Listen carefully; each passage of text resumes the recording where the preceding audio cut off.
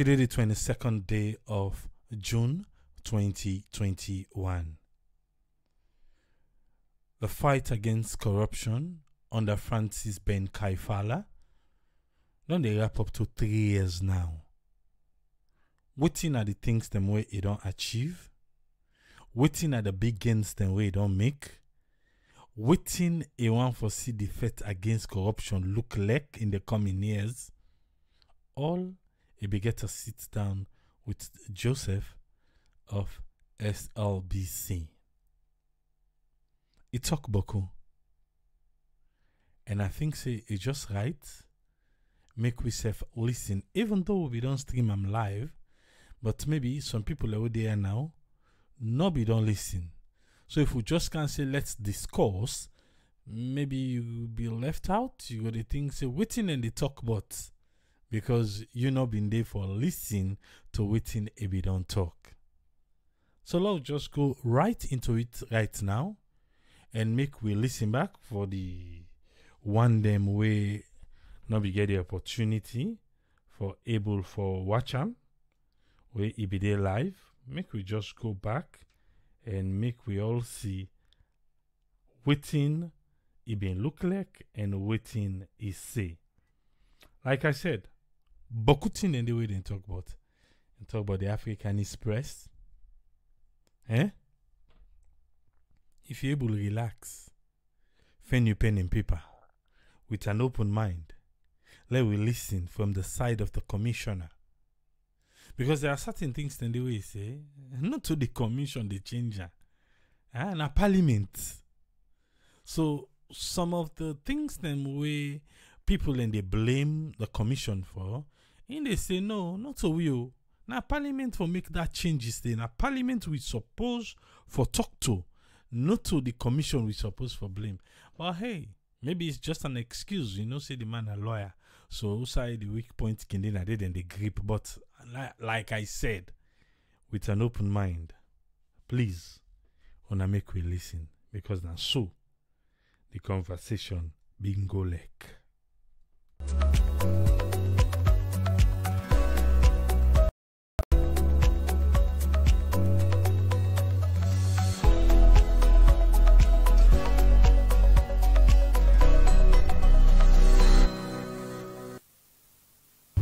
Welcome back to Bottom Line. Now, Commissioner, let's remind ourselves about the brief ceremony at State House 3 years ago when you were appointed Commissioner, and then when you had to subscribe to the oath before His Excellency the President. Just take a watch. Against corruption is a serious one. Our country has suffered since independence to date. Our rankings in various international indices are not favorable when it comes to the areas that matter most. Corruption is one of the most embarrassing one of them.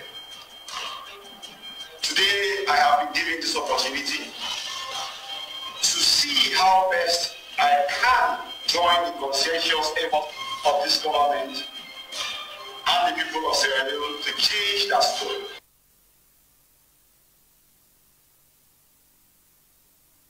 Looking at that clip there, it was more or less like a young student leader, if you like. So you see how times have actually changed. 3 years old, we now have commissioner, even the stature and all of this. But then on a more serious note, being appointed commissioner 3 years ago, today, I mean, what thoughts and emotions come to mind, I mean, when you think about the announcement on that fateful day in June 3 years ago that you've been appointed the country's commissioner? Yes, I mean it was quite a journey getting there. I remember I had just completed my second master's degree in the US, and I was called upon to come back and lead the fight against corruption. I got here. A lot happened behind the scenes before my eventual appointment. But actually, the actual appointment was a great moment. I remember when it was finally announced by your good self on SLBC, and then the social media erupted and many people welcomed the appointment, young people particularly, We are really, really, really ecstatic about it. And I felt like they were putting on my shoulders a lot of pressures because of how they felt about corruption and how they wanted somebody to come and really take on the fight to launder the image of the country. So it was a great moment. It's a great moment. Even thinking about it now makes me feel that atmosphere. Also, your initial, if you like, visions, I mean, from that moment, probably the first year, probably in the next 2 years, as it may be, have you met them if at all? You have the video, you saw the video, and that is why when people are criticizing, and sometimes many people, I tell them, go back to what I said before I was appointed. My vision was very clear. It was to launder the image of the country and to position the country favorably in all global indexes. I said it clearly at State House. It was the only promise I made, and how I was going to engineer getting there was now left to what I did once I got to the ACC, working with the government, working with the people of Sierra Leone, working with my very good team at the ACC to realize it. But I don't need to remind you that it took only 2 years for us to trailblaze in all global indexes. And it's easy to go over them. For example, the MCC scorecard at that time when I made that speech and promise at State House, we were at 49%. Today, as I sit here, we are at 81%. It's the highest ever. Last year, we were the only country in the world that was chosen to develop the compact because of, in the middle of it is our seriousness in the fight against corruption. The data is startling. What we are doing is amazing. We have jumped 12 places in Transparency International scorecard from 131 when I came in to 117 where we sit now. Afrobarometer has measured corruption to say that in 2017, corruption prevalence was 70%. Today, it's as low as 40%. No matter what the index is you look at, Sierra Leone is performing favorably. It means we have delivered massively on the promise that was made. And I particularly feel honored to have been given this opportunity by the president to do this and giving me the support and being part of the journey to ensure that we get to where we are today. We are by no means out of the woods, but trust me, if I look at that speech and look at where we are today, I can tell God thank you for what we have done for Sierra Leone and where we are heading presently. On comparative basis, what do you see as the biggest accomplishments since your appointment? I think the biggest accomplishments really are not things that are mostly seen. You could say the number of convictions, for example. We have one of the highest conviction rates ever in the fight against corruption in the world. Our conviction rate is over 95%. That could be seen as an accomplishment. But I am aware that fighting corruption is really 20%. It's 20% about the people, but it is more 80% about the systems and processes. So the biggest achievement we have done really is the fact that we have developed systems. We have integrity management committees in more than 96 MDAs in Sierra Leone, and we have systems across the board that are helping mitigate and reduce corruption. So that is the biggest achievement really in our efforts in the fight against corruption. But you could also say the trailblaze that we are trailblazing in all global indexes could be something we should celebrate. What's the favorite part of your leadership? My favorite part is what excites you most? Is when I get to commune with the people, when I go around, when we have the town hall meetings, when I work with students in public lectures, when I go to this community and people engagement. It's my favorite part. I love working with the people, listening to them, hear what they have to say, and of course doing things according to what their aspirations are and watch how they react to it, how they welcome it. It's my favorite part of the job, and I'm really enjoying doing that because I see that the people are family behind me right across the country, from Mongo to Falaba to Kwedadugu to Bond to Daru to Penembu to Kwendu, wherever you go. We are working with the people, and it's really working very well for all of us. What's the best, if you like, best part of the leadership advice that you've ever received? I think the best leadership advice I've ever received came from the president himself. He said that you are a young man, you have a long way to go. You have to keep focused. This country, a lot of things will be thrown at you. People come at you, and you face challenges. But just keep focused and do what you have to do, let posterity judge you at the end of the day. I think it's the best advice. And he has given me a lot of focus and made me really develop a lot of thick skin in the middle of doing this, and trying to focus on the results and see what I can achieve for the country. Has your leadership style changed since your appointment? I think my leadership style has gone through transitions, really, because as you do this, I was about 33 years, 34 years when I was appointed. Today I'm 37 years. You have learned a lot, you've had experiences, you've worked with other people who are more experienced than you, and that has built you into the man that you are today. I think if I go back to where I was and where I am today, I can say that there has been a lot of education along the way and experience gaining along the way, which has really built me into who I am, and I think that it is a good experience. Now let's look at the basis of your administration. I mean, from the point of view of the commission itself generally. I mean, one would see that generally or usually the commission operates on three-pronged approaches, you know, as the case may be. One is to fight corruption, one is to prevent, and there's this aspect of education and what have you. Yes. Let's start with prevention. I mean, as a means to fighting corruption generally. Talk to me about the steps that you have taken since your appointment insofar as preventing corruption is an issue.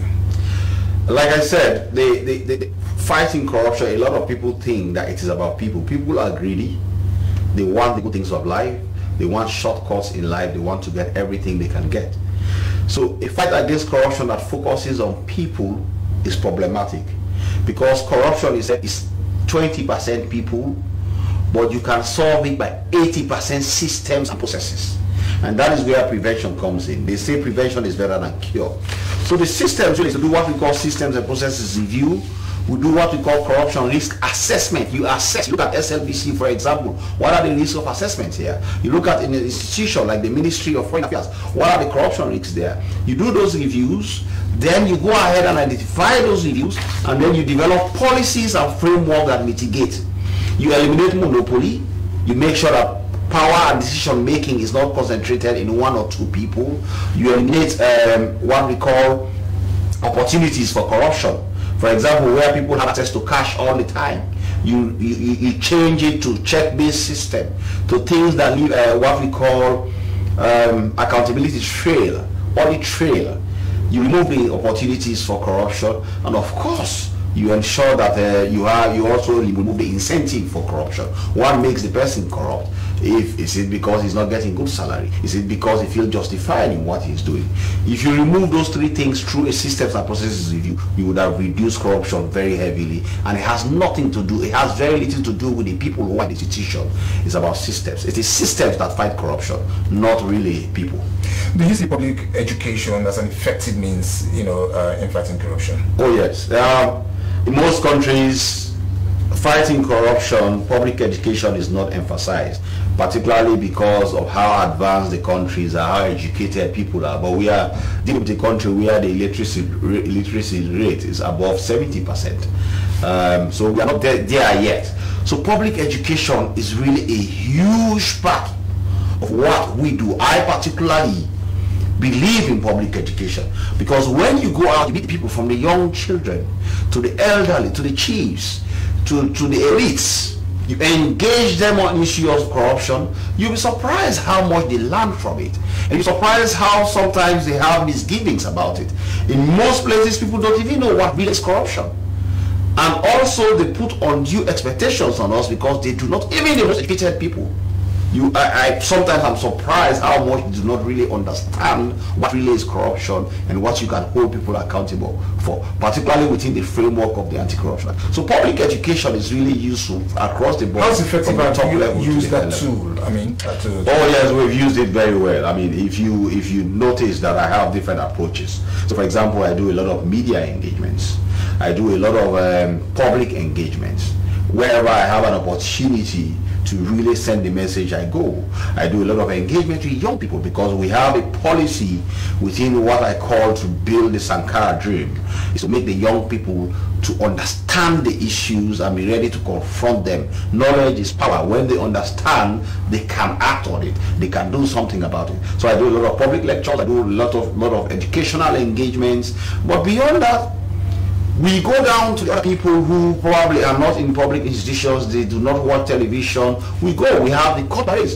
We have had court barracks in every rural area in Sierra Leone, from Bont to Matrujon to Karine to places in the north where probably you would think that Mongo, one of the farthest places in Sierra Leone. I have gone personally and had town hall meetings there. We have gone to the south, we've gone to the east, we've gone to the far east as far as Kwendu, where we sit down with people, commune with them, communicate on the issues of the fight against corruption, listen to them, collect feedback, and sometimes also educate them on what we are doing, where we are heading, and how their support is always useful.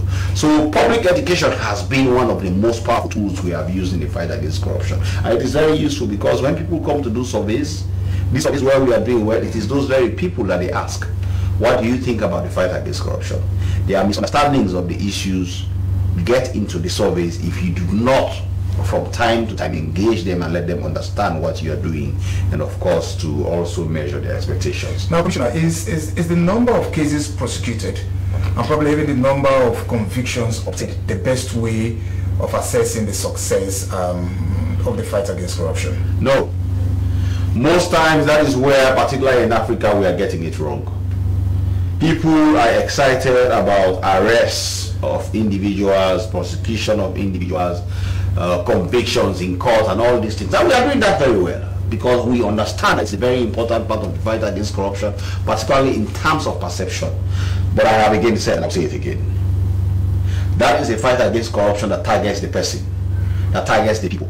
It can only account to 20% of the success of the fight against corruption. The 80% of the success against corruption does not target people. It targets systems. It targets operations. It targets your preventive measures. They say prevention is better than cure. That is more important in the fight against corruption as it is important to the health of an individual. The English usually say that an ounce of prevention is better than tons of remedy. That is a message they're sending you. So whenever you prevent, for example, if you set up systems in the ACC that reduce corruption risk, that reduce everything that has to do with corruption, you don't have to prosecute or arrest anybody. You can sit down, in fact you can go to sleep. That is how countries of the world have been able to solve the problems of corruption.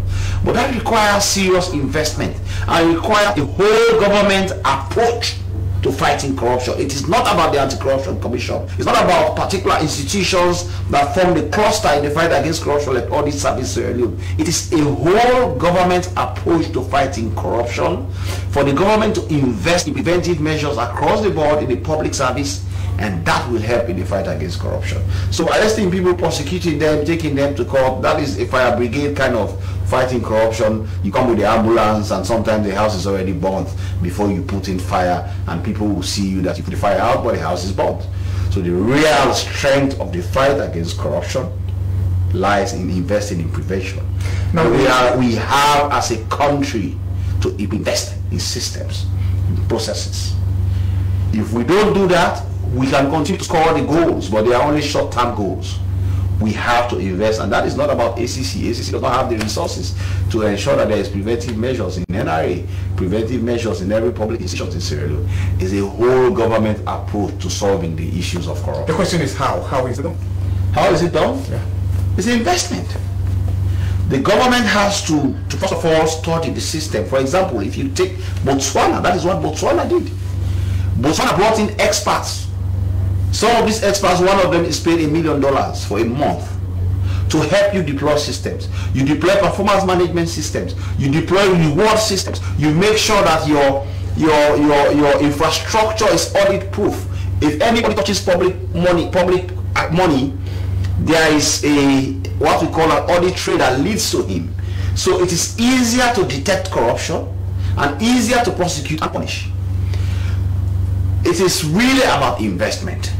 It is a whole government decision making that the resources we have, instead of going for short-term gains, things that will bring us popularity now, let us invest in reducing corruption. Are we positioned as a country for that, do you think? I think that the country does not have the resources to be able to do that now. It's very expensive. Is that a fly in the ointment and the fight against corruption here? I think that I have to be realistic about it. After doing this for 3 years, we have made a lot of gains, we have made a lot of successes, particularly because of our posture and of course of the support that we are getting from the government, and of course the government's own posture as well, and involvement in the fight against corruption. Really what we have done is exemplary in Africa, and we are being praised everywhere. Tomorrow I am presenting to the entire Commonwealth of our successes. I don't think there's any country in Africa that has been this successful in the fight against corruption within a short period of time. I am doing that presentation at 11 tomorrow to the entire Commonwealth from across the world, whether it's the Caribbean. What I am trying to say is we can build on it by investing in systems and processes. And I have to agree that I have sat down and looked at the investment, the government portfolio that has, and I really have seen the problem. I know the solution. But you know when they say the monkey wants to box and the hands are short? This is the situation that we all find ourselves. We need to I will not let you go away with that. What's that solution, Commissioner? The solution to the problem that the solution is to hold a lot of things constant. E.g.? For certain development things that we are doing that are short-term goals, we are leaving the buckets to be leaking whilst we are investing on those. If we hold those things constant and really invest in systems and processes, which across the board we see the system, we'll be able to generate more revenue, and with more revenue we'll be able to invest more into other things. But as we stand now, the government is always under pressure. It wants to invest in the fight against corruption. Oh, a bridge has broken there, we have to build that bridge.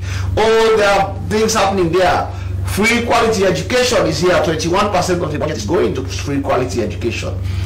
There are so many things that the government wants to do at the same time, and it does not really give them that opportunity to invest. If you look at Georgia, Georgia solved the issue of the fight against corruption by investing massively. Talking about the investment, Commissioner, talking about the investment, should I be listening to you now? Should I be pessimistic about the real success, I mean, in stamping out corruption in the country? Oh, no. Don't get me wrong. What I'm trying to say is that we are successful with what we are doing. First of all, if you look at it in terms of prevention, I have told you that we have over 96 integrity management committees in public institutions. Okay? When it comes to prosecution, we have over 94% conviction rate. Okay? Our public education drive is one of the massive engagements across the country. And of course, right now as I speak, and I'm sure you are aware, when the Center for Accountability and Rule of Law did the survey about people's perception about the fight against corruption, they asked ordinary Sierra, have you heard about the fight against corruption? Do you know what the anti-corruption is doing? Over 92% said yes. When they did that 3 years ago, it was 19%. So there are a lot of things also to celebrate. All right. Now there are a lot of successes. Let me just anchor on this. And we don't have to be pessimistic. I am always saying that we have brought the country thus far. Trust me, as I speak to you now, when the president promised in parliament that he was going to make corruption unfashionable, oh boy, we have done that. People are afraid. Across the board. I'm not saying that we have eliminated corruption, but they know that the level of impunity that used to exist no longer exists. Some people look over their shoulders. They are being careful. But this is not the time for us to focus on them. This is not the time for us to seal the system, so we don't go back to 49% where we were in 2017.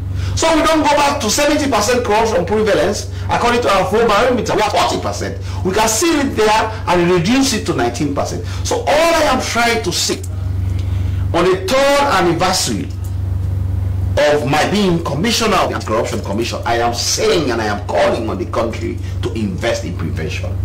We have brought the country thus far to avoid it from going back to where we have taken it, based on the promise that was made on the 28th of June in that office that said we will launder the image of the country to make sure we perform better indexes. We are delivering on it very heavy. I'm sure the president is very proud. You've heard his speeches. He makes a lot of reference to this. But we have to invest to make sure that we do not go back again. Let me invite your attention to another issue that has to do with the judiciary, essentially. I mean, you'll agree it is an important component in the fight against corruption.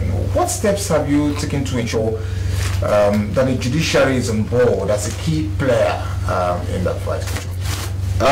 As you know, like I said, we recognize that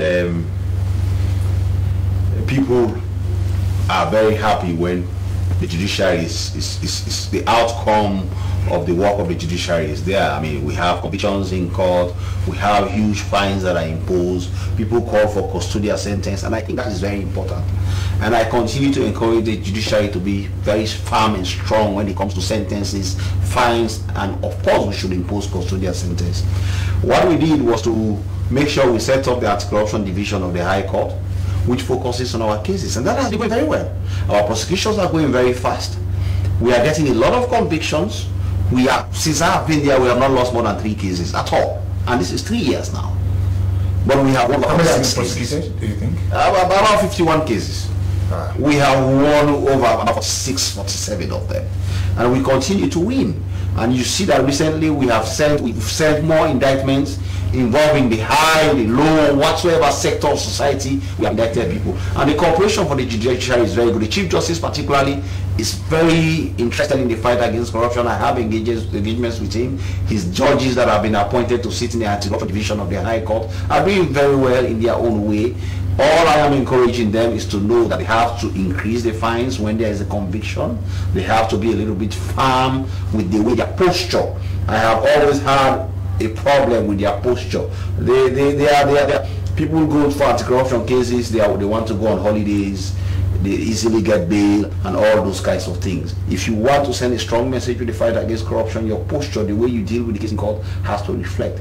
And they are doing very well, but they just need to improve on that. Should the posture be emotional? The posture should lack emotion. They should make sure that they should know that the country is at war, and they are gatekeepers of that war. But they are acting within the law. I mean, they have a law. No, they are acting within their discretion. It is their discretion to give bail or not to give bail. It is their discretion to impose a fine or to look at this man because of look at some people who've just charged people at EDSA for stealing 6 billion euros within 1 year. 6 billion euros. And we are not getting electricity in our homes, and we are grumbling. But if those people go to court and they do not get the right punishment imposed on them, that is not about the law. It is about the discretion of the judge. You can see the aggravated circumstances. There is a lot of authorized discretion, Commissioner. Yeah, it provides the discretion, but it gives you the backbone for you to act on it. And that is why it gives you a limit. It says you can sentence to minimum 50 million euros, but it leaves it open for you to sentence to 1 billion euros. It says you can sentence a minimum of 5 years, but it leaves it open for you to sentence to 100 years. Let's start sentencing people. They are sentencing people for sexual offenses for 10 years, 15 years. Every day we are having headlines that people are 35 years. They are sentencing people to 60 years imprisonment.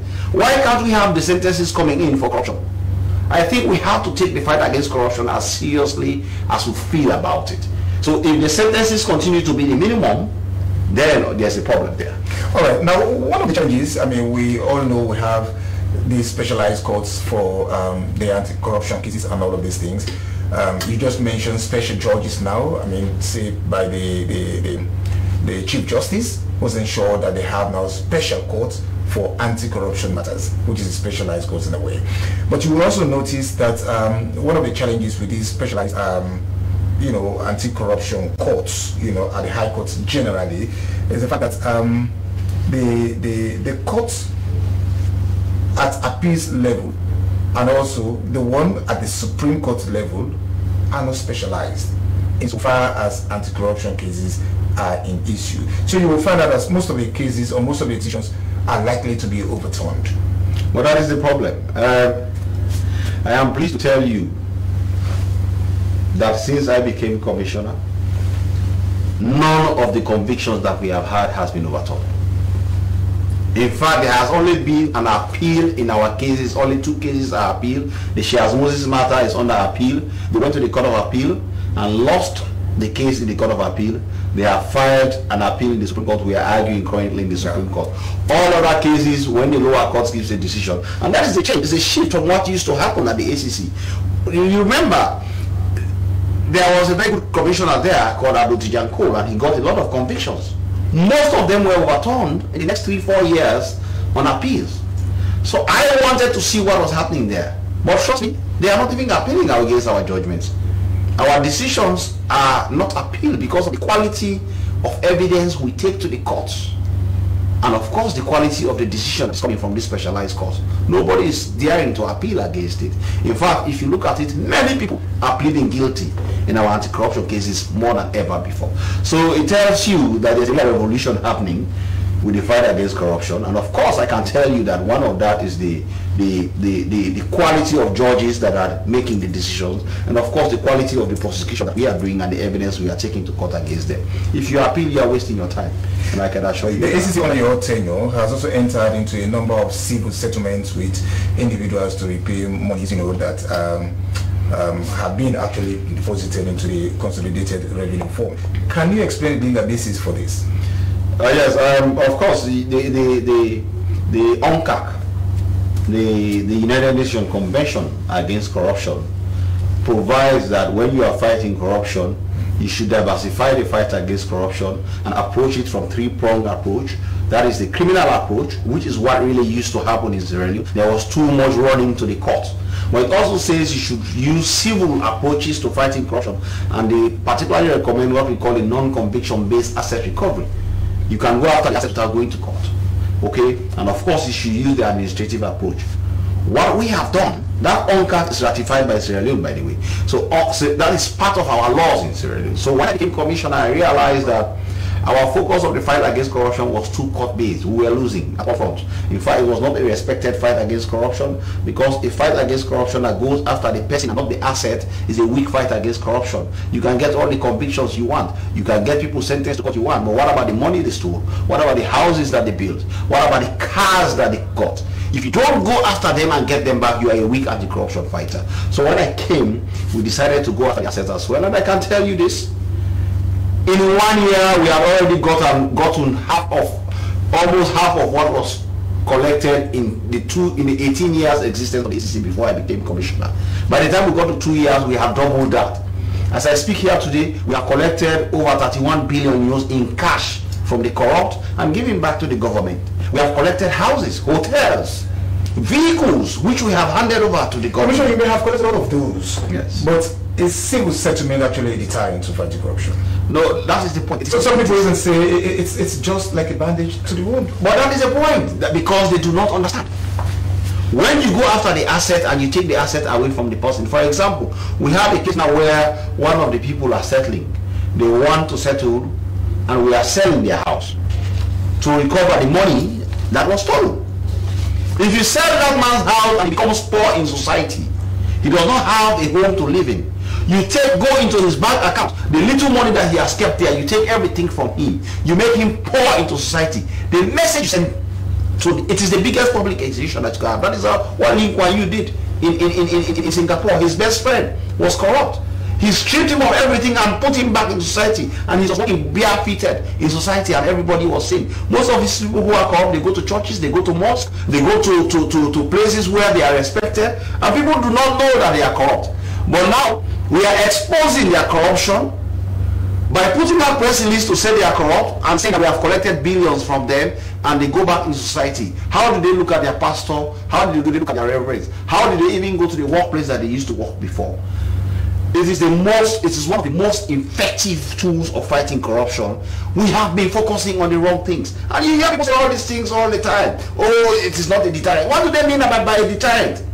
There is nothing more deterrent than making a man poor. By making him go beg his friends to collect money to go and pay to the ACC. And some of them don't give him. And the ACC is after him until they take away the last penny from him. Any fight against corruption that uses all these approaches that we are using, including the deterrent, I'm telling you, we're charging people to go and convicting them. We just charged the 6 from SLMA, 7 from SLMA, including the head of the institution. We just charged 9 from EDSA. We are combining various approaches to fight against corruption that is succeeding for the country. I think that is really the focus. Can you assure the public that the individuals asked to repay the monies are actually paying in full? Of course, in fact, that is the bottom line. You pay in full. We will never take from you what you did not steal. In fact, most times we take more. We take what you stole and we take more of it. So, do you take interest? Yes, the law now says that you have to pay a minimum of 10% interest. We have amended the law, remember, 2019. We now says that you pay, in addition to whatsoever you stole, a 10% interest. So you see, we are winning on all fronts.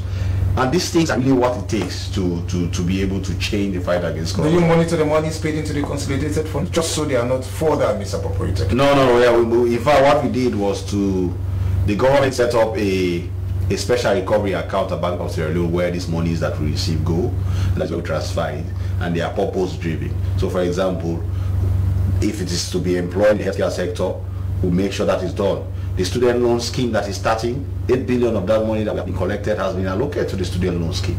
So we are using the money that we are collecting from the ACC to give hope, to develop people, build a diagnostic facility, invest in student loans so that more people can be educated. What more can you do for a country than that? You take money that was lost to corruption, you use it to invest and build the people.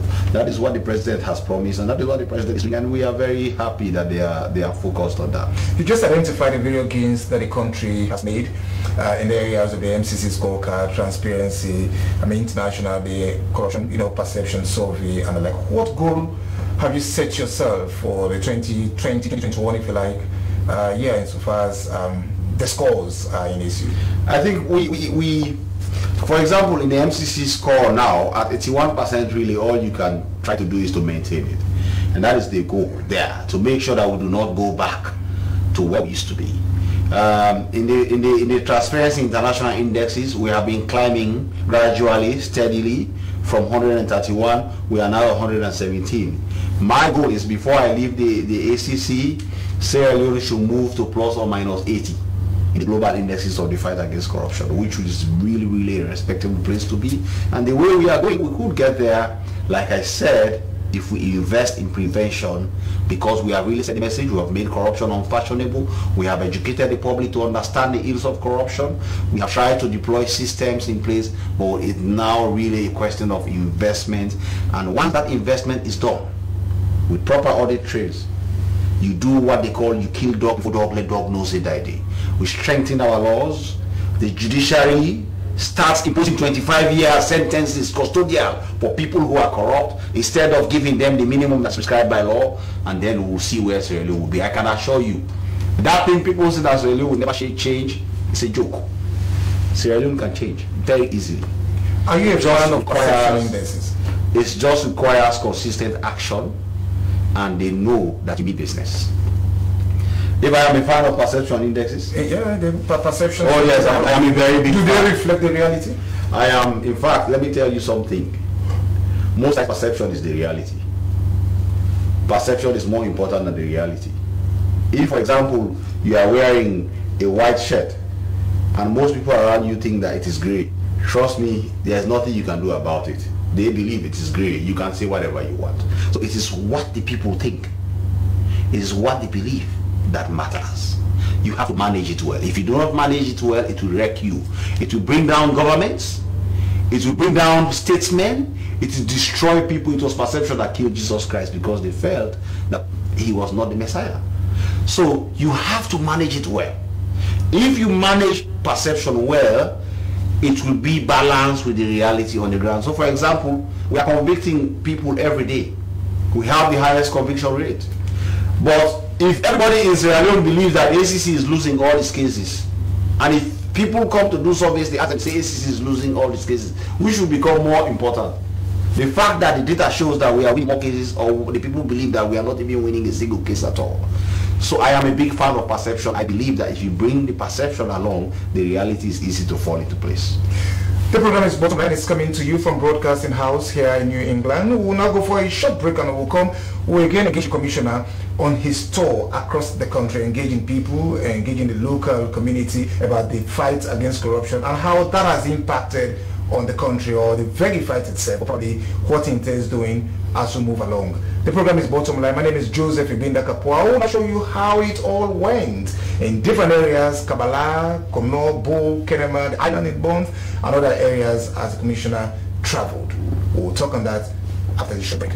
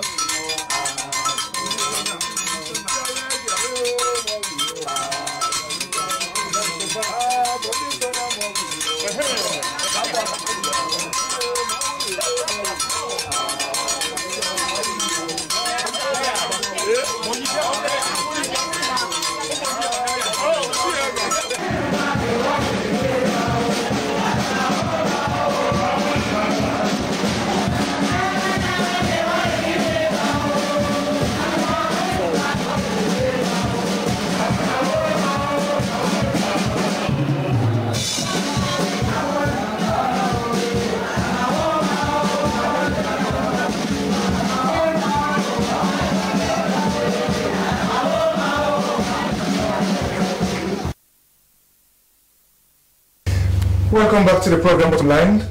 My guest tonight is the Commissioner of the Anti-Corruption Commission, Francis Ben Kaifala Esquire. I mean, you just saw the footages of the view of your trip or your tour across the country. But then it was more or less a tour to preach to the people, or send a message about corruption, you know, the need to fight corruption and what have you. But it's all about merrymaking and what's the sense behind those footages, Commissioner?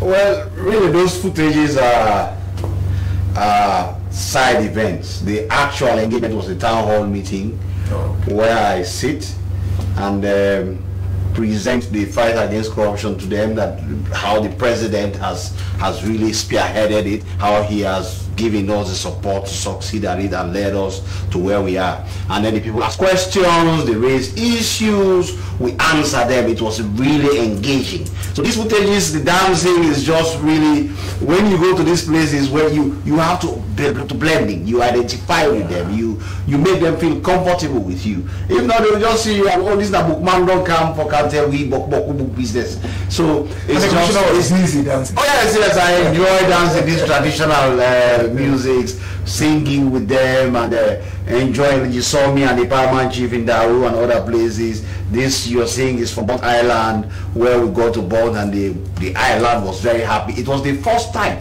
Let me tell you, in all these places that I have gone, whether in the north, south, east, they all tell you that it's the first time that a commissioner of the Anti-Corruption Commission in the 21 years existence of the Anti-Corruption Commission has ever come to discuss corruption with them, to sit down with them, to commune with them. Sometimes I stay in the communities, I sleep there. At night they come and visit, they bring their issues and everything. It's a way of really getting them to accept the fight against corruption in a way. And when you listen to them, when I sat down in these town hall meetings, I realized how much our people really understand the issues that we take for granted. Talk to me about the issues, Ray. Some issues. Most times it is more local issues. For example, there are teachers that are not being paid on time. the examination malpractice issues, bridges and culverts that have not been built. There are chiefs, these people who caught their cases, the traditional chiefs and elders, the fines that they impose, somebody who has gotten judgment in his or her favor that has not been paid, and they think that it's corruption. Bush fights.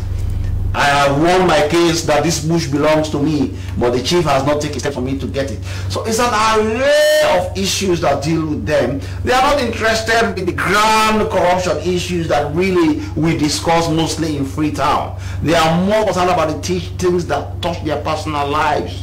The roads, the bridges, the culverts, the chiefs, the chiefdom councils, the district councils, how they are interfacing with them. If they feel marginalized, they will say that we are marginalized because all development is going to that other chiefdom, it's not coming to us. So it's those kinds of things you talk with them, but in the process of it, you really send the message of how serious we are about the fight against corruption. And I must tell you again, they really appreciate what they are doing across the country.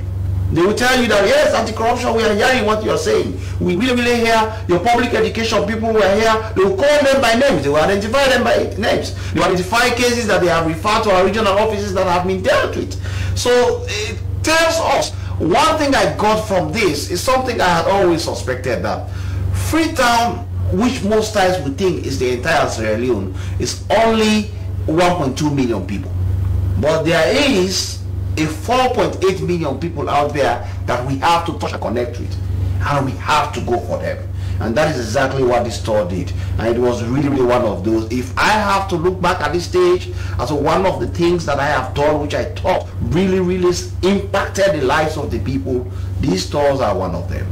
It sent a message, it made them to have visibility of the fight against corruption, and they felt appreciated that I could go there and sit with them. They could touch. You saw them dancing. Yeah. They could hold me. They could hug me. We went to Kwendu, for example. I spoke Kisi to them. They were shocked to hear me speak Kisi, just to introduce and that was to make them see that I am your son, because my mother comes from Kwendu and I learned Kisi during the war. Was it a Freetown Kisi or? No. I learned during the war. You know, we went as refugees in Guinea, and I was there for a little while. And in that process, I assimilated Kisi, and I could speak it very well. I speak Kisi very well. So firstly they were shocked to see me speak Kisi, but it made them accept more because they identified me as one of them, and of course they raised their issues, and they were. So it's really a fulfilling thing. We go to places like Kaifala, we go as far as the villages, to the Wawa Hills, sit down with them.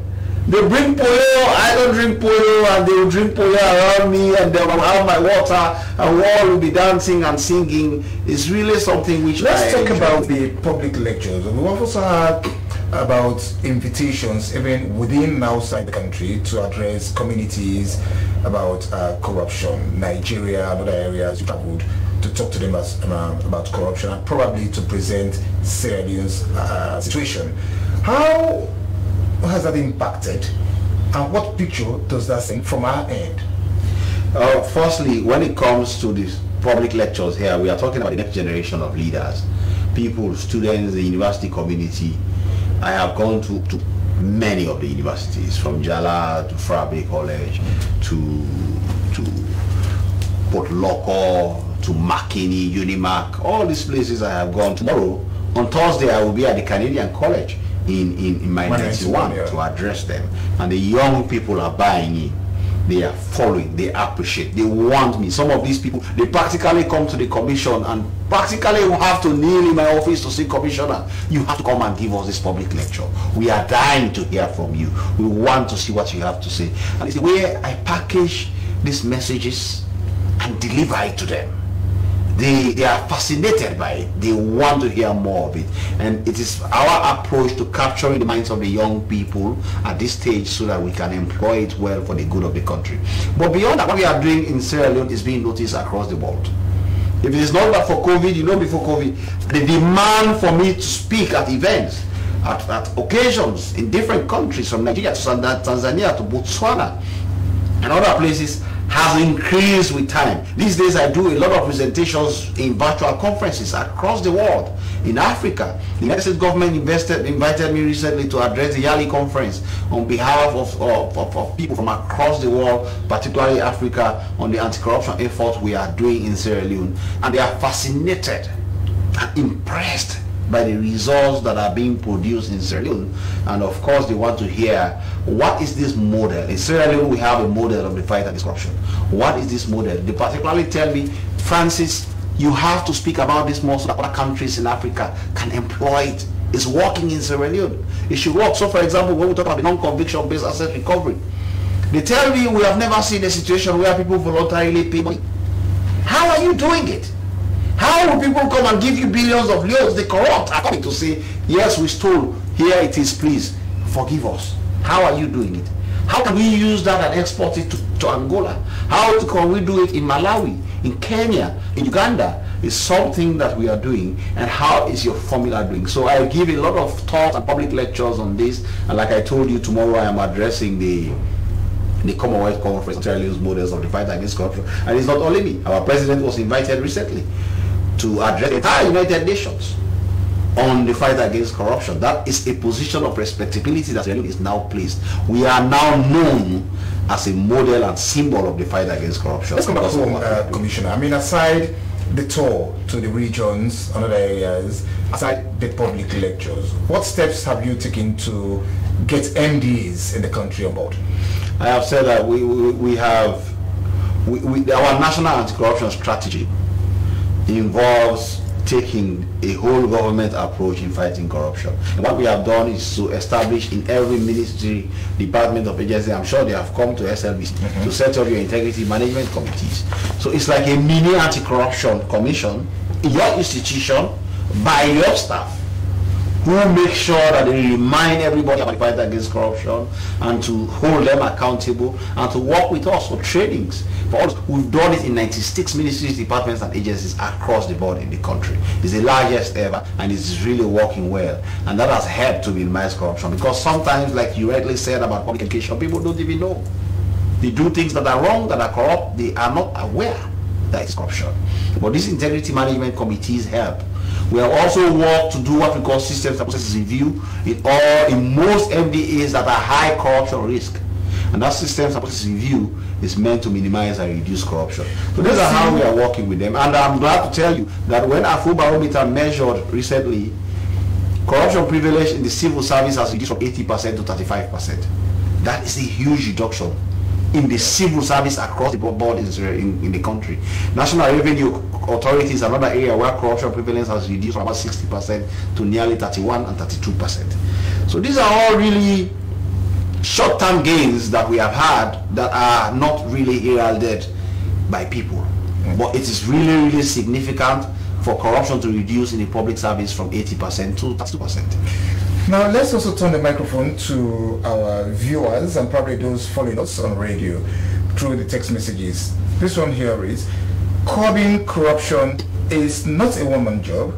The entire government, above all things, should be actively involved. This is from Jonathan T. Boyma. I'm watching from Maryland, Ben. I'm so proud of you. This is from Elino Hansels. Mr. Commissioner, a senior prison officer is standing trial in the magistrate court for allegedly stealing mattresses meant for prisoners. Please pay attention to that matter. The fight against corruption is a collective one and requires a patriotic and nationalistic action. Now is the time. This is from Joseph Blackie. To what extent is attitudinal change of the public service a must, so that huge government investment in systems and processes to prevent corruption achieved and to achieve the desired results? This is from Salia. Commissioner, when you talk of prevention of corruption, especially through systems or system building, does the role of the other regulatory entities such as audit services, procurement authority, HRMO, do they matter at all? I mean, this is what this text is trying to say. If yes, do we expect from these complementary entities? I mean, these are some of the messages coming in. Continue to send them to the number you see on the screen, 030022639. 030022639. You may want to respond to a few concerns. Yes, I think most of them are complimentary, so we appreciate what they are saying. But the last question that you read is really the most significant one. In that it is asking what is the role of these other institutions. Now, the Anti-Corruption Commission has an anti-corruption strategy. We just adopted a new anti-corruption strategy for the next 2 years, and that anti-corruption strategy emphasizes a cluster approach to fighting corruption. A cluster approach in fighting corruption is not about the Anti-Corruption Commission. It's about every other institution that is working within the integrity management. So the text there is spot on. He identified audit service, HRMO, other institutions like the NPPA, who are in charge of procurement, and even the Ministry of Finance. It's a cluster that has to come together, and all of us have to be in sync. We cannot be acting in cross purposes. The audit service Leone cannot be acting in cross purpose with the ACC. The ACC cannot be acting in cross purposes to audit service Leone. We all have to have one vision and direction, and we all coordinate together. And I'm also happy to tell you this, that we have set up a high panel of that cluster, and we are meeting on Tuesday under the auspices of the coordinator in the MCC. I am working with Madam D. Kroma, and we have set up these auspices. The Vice President is going to chair that meeting on Tuesday for us to be able to work together to be able to cleanse the country of corruption. And it is not about the ACC alone, it's not about the service alone, it's about everybody acting in that regard. But generally, yes, I'm happy that all the textiles are making reference to prevention. If I leave this office today, I want Sierra Leone to remember that the fight against corruption is not about who is Anti-Corruption Commissioner. It is not about who the Anti-Corruption Commission arrests or prosecutes or investigates. It's about the systems that the country can put into place to prevent corruption. If we invest in that, if it happens whilst I am there, I would say I am very grateful.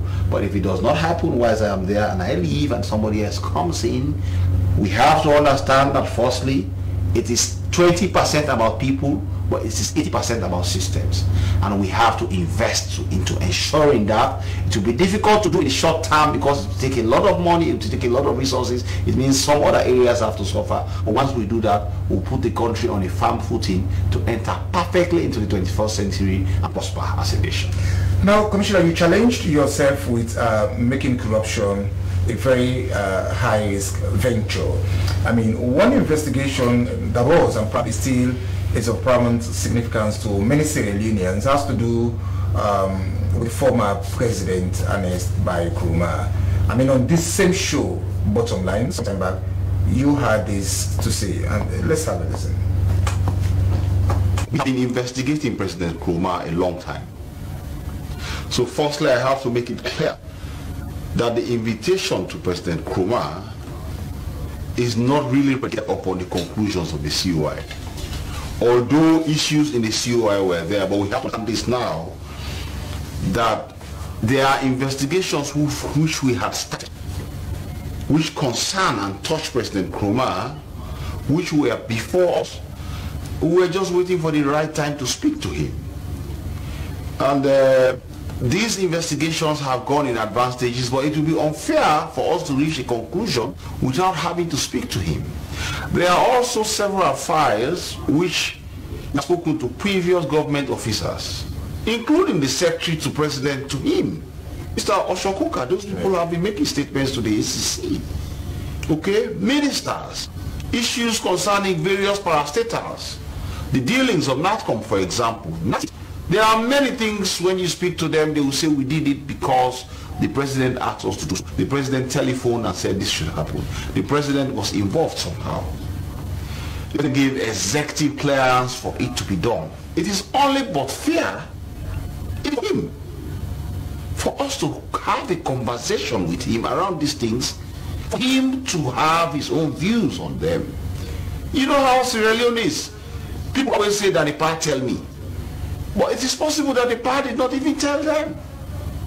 It is now our responsibility to confront President Koroma with some of these things, for him to have a view on it. And we were going to do so with all respect him. But I find it strange, first of all, he wrote a letter, a notice which basically showed that he was enraged by the invitation to make a statement. No, sir, he's not above the law. And it is interest for him to speak. Spoke to Bottom Line under the issue. What do we know about the status of that investigation? I think you know that going beyond that interview, we eventually spoke to President Nkrumah. We had 3 engagements with him, took statements from him, and the file is now under administrative work. The various teams at the ACC are working on it. So it is very much in progress. We have gone beyond the interview stage. But what that interview did was to show that no one is above the law. And of course, somebody who has occupied the highest office in the country was subjected to questioning on anti-corruption and integrity issues. That alone was a strong message that was sent as to how we are serious as a country to move beyond what used to be and to hold everybody accountable. But now the outcome of it really is that it's closing stages, but that is still with us, and we are working on it.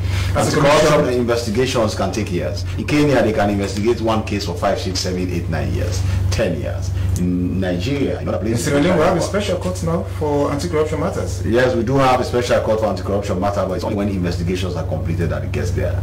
This is under investigation. It has not gotten to that stage yet. As a commission, are you highly likely to discharge the threshold for prosecution? The threshold prosecution will depend on the quality of evidence that we have, and it goes through a processing from investigations to prosecution. Opinions are put in, and then it's advised to the commissioner, and then the commissioner takes final decision. And at the stage we are, it is still at that level where it has not come to the commissioner for final decision making yet. With over 50 or about 50 prosecutions and over 45, 46, 47 convictions and all of these things, is it likely that this will be the position of the commission? I mean, what we observe at the ACC is that you seldom investigate matters, for prosecution and let them lie that way. Once they get to court, the likelihood, like you said yourself, is that you get convictions. Are we likely to see it in court? The Scorpion Squad moves with precision. The ACC moves with precision when we charge to court. And I've always said this: when I put my signature on an indictment and take it to court, I'll be surprised for anybody to work with. Are we likely to see the honest by Nkrumah? We are likely to see that case is concluded soon, but I speak with you. I'm not in a position to tell you what direction it will take, because like I said, we have processes in the ACC. It is at one of the most final stages for it to reach the commissioner yet. So, and I don't put them under pressure. I allow them to do their work professionally, to take decisions. For example, after the investigations have finished their investigation, they prepare a report, it goes to the... Do they have timeline, by the way? Yes, they usually have a timeline, but I can tell you that it's at its very final stages for it to now come on final decision making. So it's still there. It's still there. Are we talking about a month? I can't give you a timeline, but I will tell you that that issue will be resolved soon. Within this year? I cannot tell you a timeline. All right. I take that, Commissioner. But then another issue of concern has to do with the leak of the African press. It was all over the place. During these 3 years. This year, some parts of last year. It's alleged serious allegations against the offices of the former chief minister, even the office of the first lady.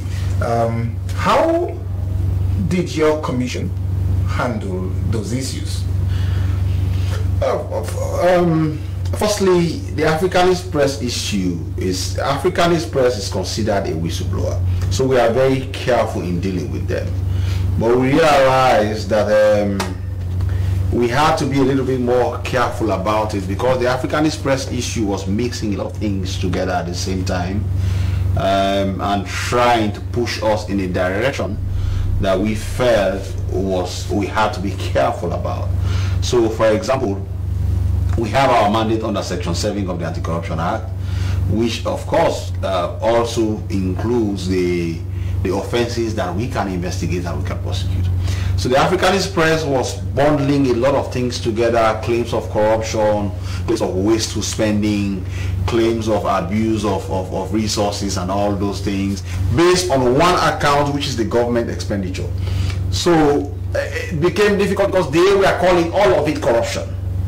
And we had to peel through to determine which one is really a corruption allegation and which one is just really wasteful spending or claims of wasteful spending, but it is still normal spending within the government framework. So for example, if somebody travels for 15 days and gets 15 days per diem, if you call it corruption, fine, but it is allowable expenditure within the framework or the architecture of government. So if you now say that that person is corrupt and the ACC should arrest him, no, sir, the ACC will not arrest the person. Also, most of the issues, in fact, Africanist Press, the account details they got came from the audited account of government expenditure Bank of Sierra Leone. How they got access to it, they know. So they were capable of identifying that 1 million euros was paid to this contractor. Therefore, it is corrupt. But that is not how corruption works. Because 1 million euros is paid to a contractor does not therefore mean it is corrupt. We have to forensically look at it to determine why that payment was made and why, if it went through the correct processes, if it went through the correct approval systems, if it's an authorized expenditure within the framework of government, you may be unhappy about it. You may think that somebody is making millions for doing very little. But that is not what we do. That is your emotion. That is your feeling. But to call it corruption, that is not how the ACC operates. The ACC will have to look at it. How did this person access this expenditure? Did it go through formal processes? Was it approved? Is it an authorized expenditure? Is his authority allowed to do that? Once that those boxes are ticked at correct, we cannot say it is corrupt. So when we started clarifying some of these issues, it was easy. The Africanist Press itself started attacking us, and we were trying to engineer public to feel like we are trying to defend the corrupt. No, sir, we are not defending the corrupt. Our mandate is prescribed by law. If you want certain things to change, for example, if you don't want the president to travel and go with Parliament, you can go and lobby Parliament to change the law. But you do not come to the ACC. The ACC does not change the law. If you think that certain expenditure is in excess, 1 billion euros for president's trip to Botswana, if you want that to change, go to Parliament to cap the expenditure of Parliament. But I am not going to arrest the president or those around the president because they traveled to Botswana and were all paid per day. So it is these kinds of things that really the Africanist Press did. And it was an unfortunate situation. We really appreciate what they are doing because they are partners in the fight against corruption. And what they were saying is important for public discourse. But when they started using it to decampaign the fight against corruption, to try to bring down the successes that Sierra Leone is getting in the fight against corruption, they were doing more disservice to Sierra Leone than anything. They made it to go on the international press to make it look like we are really not doing anything about the fight against corruption. We are just sitting down here doing nothing. But unfortunately, that is not true. In fact, we are doing a lot more about corruption than now. If you make it that because you have said that payments has been made to the wife of the president, for example, for the hands of our girls campaign, which we all know is taking place anyway. The hands of our girls campaign is one of the most effective campaigns in Sierra Leone on any social issue. If you say because money was paid to her for that and it is therefore corruption, and therefore Sierra Leone is not fighting corruption because we have not arrested and detained her, that is not how it works. It is not because we are saying that she should have a cash balance to have access to public funds. But we have said Section 39 of the Public Financial Management Act allows the minister to make such payments. And the minister said, that is the payment that I did. What do you want us to do? If you want that law to change, go to Parliament and lobby Parliament to change it. All right, Commissioner. I mean, on another note, recalling your press release on this issue, I mean, as a commissioner, you also tried to widen the net to factor in the office of the former First Lady. Where are we on that? We have already put out a press release saying that, in fact, for the past 20 years, First Ladies have been receiving billions of loans every year. Even the medical was paid from government funds. And that includes the wife of the former president, President Obama. In Parliament alone, she will receive 2.5 billion a year. What's the position of your commission on that? My position on that is we are not Parliament. It's an authorized expenditure. So if they want to change, you go to Parliament and Parliament will change it. I don't have an opinion on it. I am there to fight corruption within the framework of Section 7 of the Anti-Corruption Act. Within the framework of the offenses in the Anti-Corruption Act, which have elements. If I investigate an issue and those elements are not there, no matter what you say, I do not have the jurisdiction to do. And like I have said, the most unfortunate thing about fight against corruption is we have taken it so high, we have gained so much capital in it that some people want to hijack it for their own use. They want the ACC to do their bidding. They want to eliminate a minister, even when there is no evidence against him. They want the ACC to arrest him. That way he will be removed from office, and then another person who is not favorable to them can occupy that office. The ACC can never do that. The ACC focuses on the evidence and facts and the law, the legal and regulatory framework. If it's an allowable expenditure, it's an allowable expenditure. So all of us ladies have been receiving money from the consolidated fund for years. When they travel with their husbands, they receive money just like their husbands receive. If we want to change that, we change the law to say they should not receive it. They are merely the husband's wife. If they are the husband's wife, when they go, the husband should take care of them. If that is the reform, and now that reform is law, and a first lady takes money in per diem, you will see what the ACC can do. But we do not change the law. Unfortunately, we do not even make our own laws. So these are all the misconceptions that really muddy the African Express issue, and it is something which really we have struggled with to clarify to the public, to make them understand. It's not because we really don't want to do anything about it. It's because this is how it is.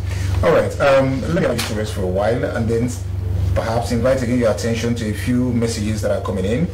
There are corruption. This is unclear. Malpractices, we understand.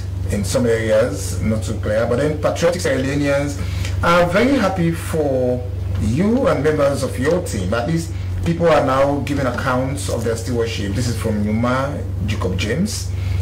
Mr. Ben Kaifala, according to your press statement, you said the current and past first ladies have the right to disburse public funds. Have you scrutinized them on how they use funds, or are you using data from Audit Service Commission to see that they are using these funds in the right way? Mind you, these funds are from taxpayers. This is from Michael Hindove, Lavao Monrovia also. Has the fight against corruption improved service delivery to the very poor who suffer the actual brunt in the business of corruption? What roles have the ACC played in health and education areas, and insofar as service delivery is concerned, and the government cash transfer programs? Mr. Ben, while availing any government or NGO service, have you been part of any type of corruption, or have you paid in any sort, I see here, to public services to get any public service done? This is from Alpha B Baggy in New York. Some of the messages are flowing. I wonder if we'll have time for more messages, but I'll allow the commissioner to respond to the few that are coming in. Yes, firstly, as always, we appreciate the public feedback in the fight against corruption, and we appreciate them. One of them asked about the same issue that has to do with the First Lady, whether we are scrutinizing their expenditure. Yes, their expenditure, and that is part of what we said in our press release, that this office which you are questioning was audited. The Auditor General did a thorough audit and made audit recommendations with respect to those expenditures. All we have to do as a country is to now focus on making sure that those audit recommendations are realized. There is no point for us to duplicate. Remember, somebody asked, how do we complement each other? Yeah. We cannot be acting as cross purposes. Audit Service has audited the office of the First Lady and made recommendations. As an ACC, we just need to make sure that those recommendations are realized. And they did in 2019.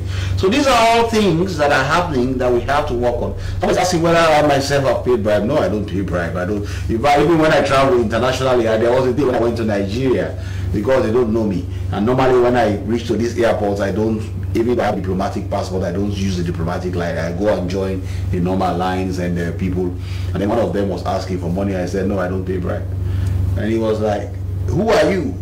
What is wrong with you? But when you said I was here, you just said, oh yeah, get out of this place, and I moved. But in Sierra Leone, of course, people know me. My hair sells me out very easily, and even if they wish to do so, they do not. Is there a secret behind this sidebar? No, there is no secret. It's just here. Is it just a matter of style? It's a matter of style, yes. It's a matter of style. Is it likely to change? Not right now. Not right now. I think I like it this way. But let me squeeze this message in, Commissioner. Please, Mr. Commissioner, when would we get the published list of those who are paying monies back to government?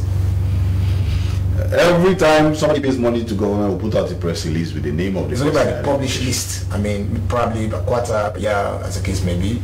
Maybe we'll work on that, but we have been putting it out there. So if you want to know who are paying, just go to our website. It's there. Thanks, SLBC and Francis Ben Kaifala, for the good job that you guys are doing to clean Mama Saloon of corruption.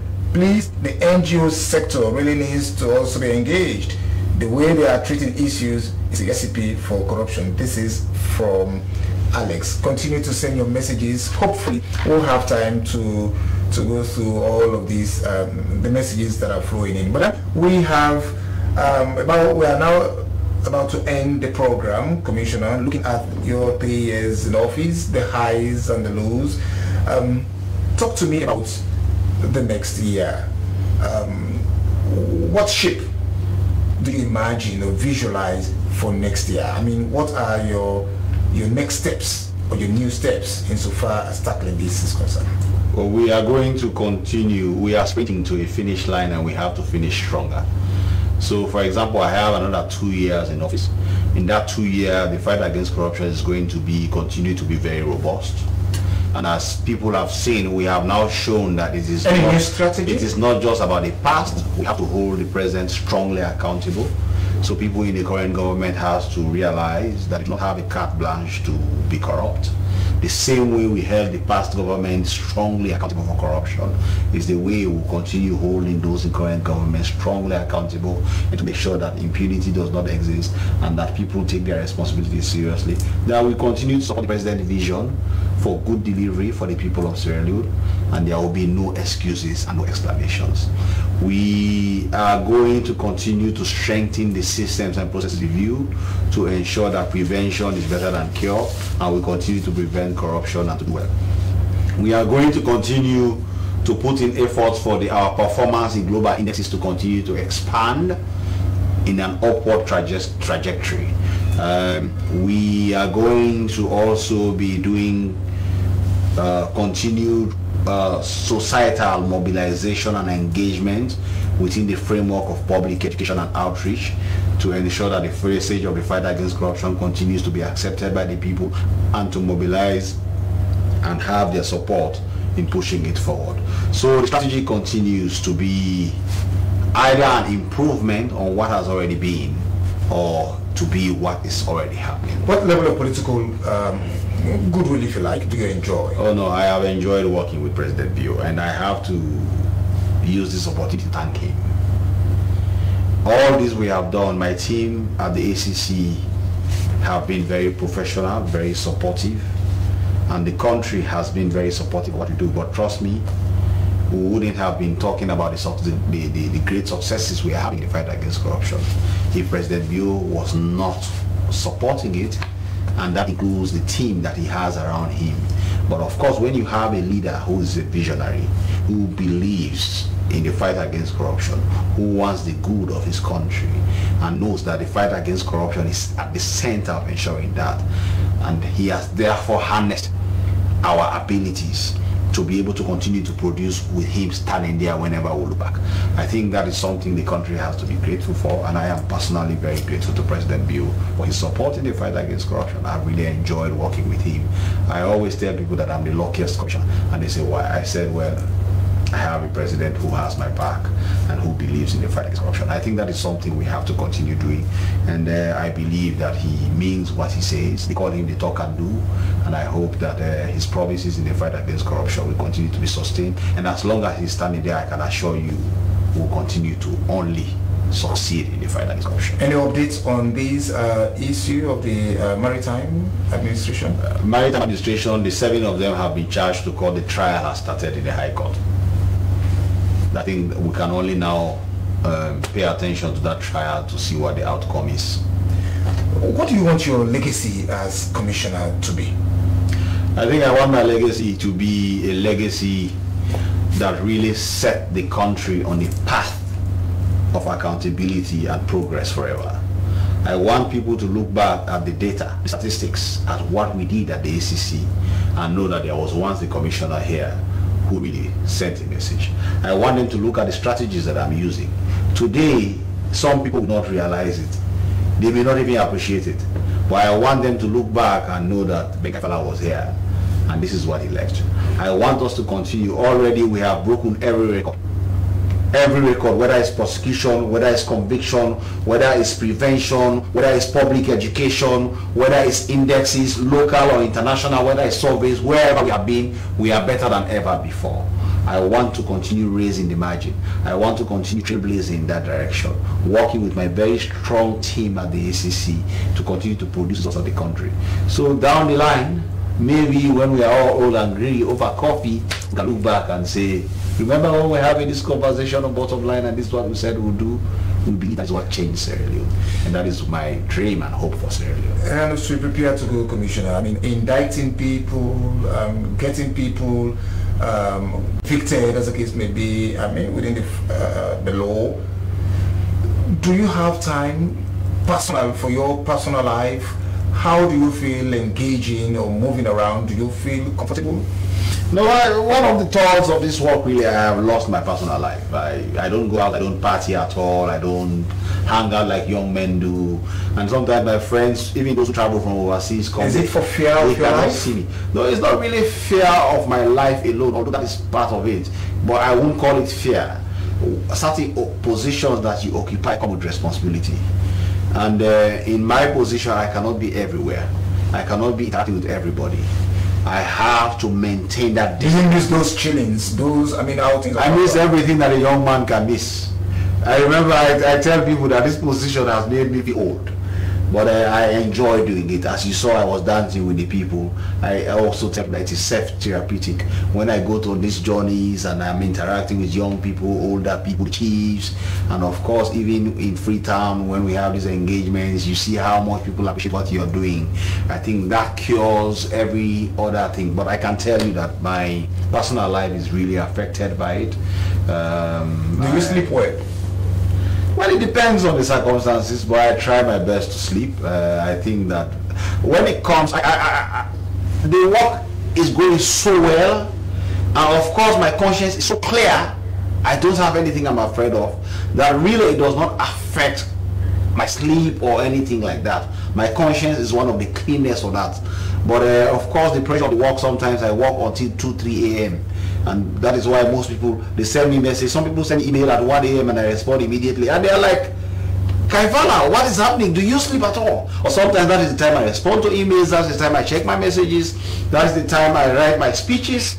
All the speeches, public lectures that you see that I do across the country, in other places, all these presentations that I do, it is at night, usually after midnight, that I have time to sit down and put them together. And of course it has a lot of toll on me.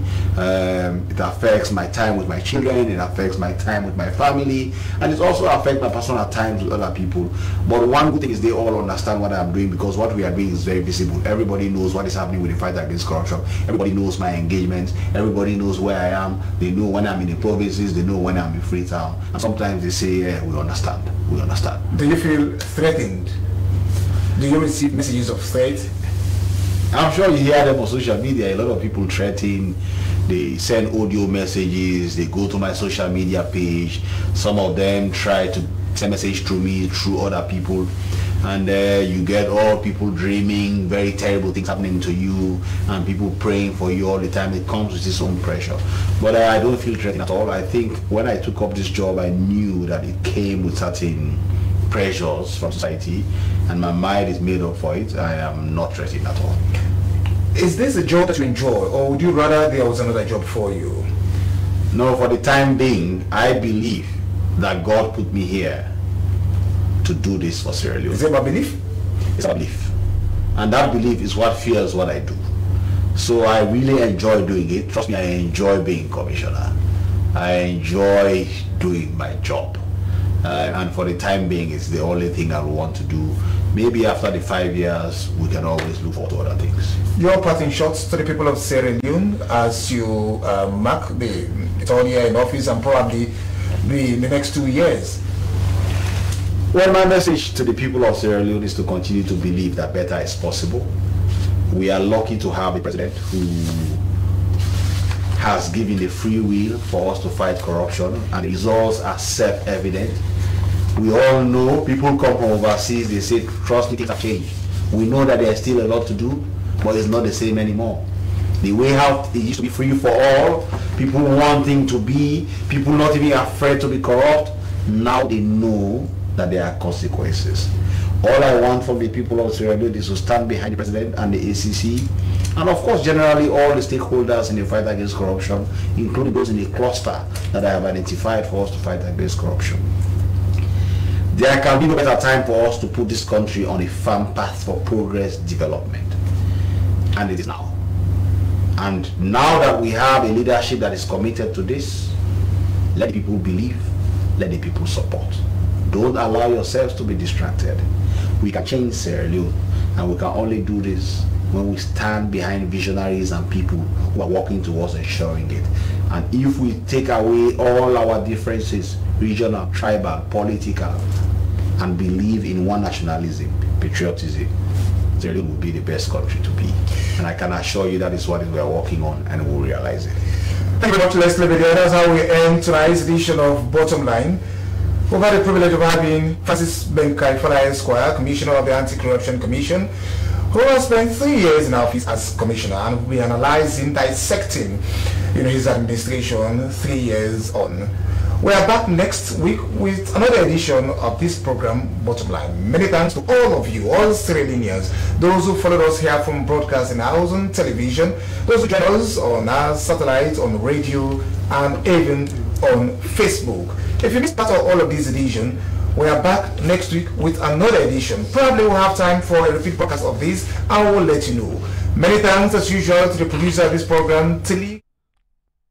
One for tell Joseph, thank you for having the Commissioner Francis Ben Kaifala 3 years in office. The first year, if you ask him, I don't think say he go talk the way I talk so now. The second year, if you go back, a different thing he been say. But I think as time evolve, being the Commissioner for Anti-Corruption, a lot of things they happen. And you go finna say, right now, you get different take as to certain things them wouldn't be done accent ready. If you remember when them be asked him about perception not too long ago, he say he not they deal with anything in a perception. But now it tell you say perception na in they take kill Jesus Christ. He say because waiting the people and they perceive, na in them believe, and na in them they go by. He say now that make public education in the fight against corruption is very paramount to him. In the fight against corruption, it's a system. Now in the major fight, not to the people. If you want to put them into percentage, it's a 80% na system where you put in place. 20% na in a Scorpion Squad. 20% na Scorpion Squad. Because you say 20% are people. But 80% are the system where you put in place na in the fight against corruption. It talk about in visits to the rural areas them.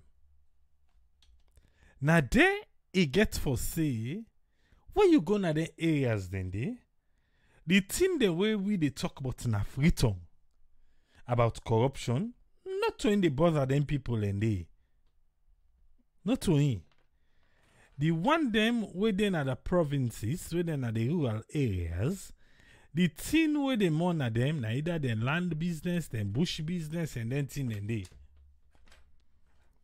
It's say na in the monitor them. So some people they say, okay, why you left all outside and thing then they be in a free tongue? You say you dey go enlighten the people them.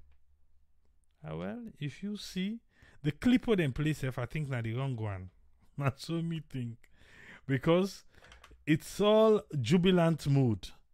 Like how people then can receive people them in authority. Now all jubilant mood. Now them be deeper. But yes, we don't see few clips them outside the commissioner being they talk to the people them at the provinces. But inside don't tell we say that thing we they talk about corruption. No to in them one then the own corruption is different from the one way they make the entire country suffer.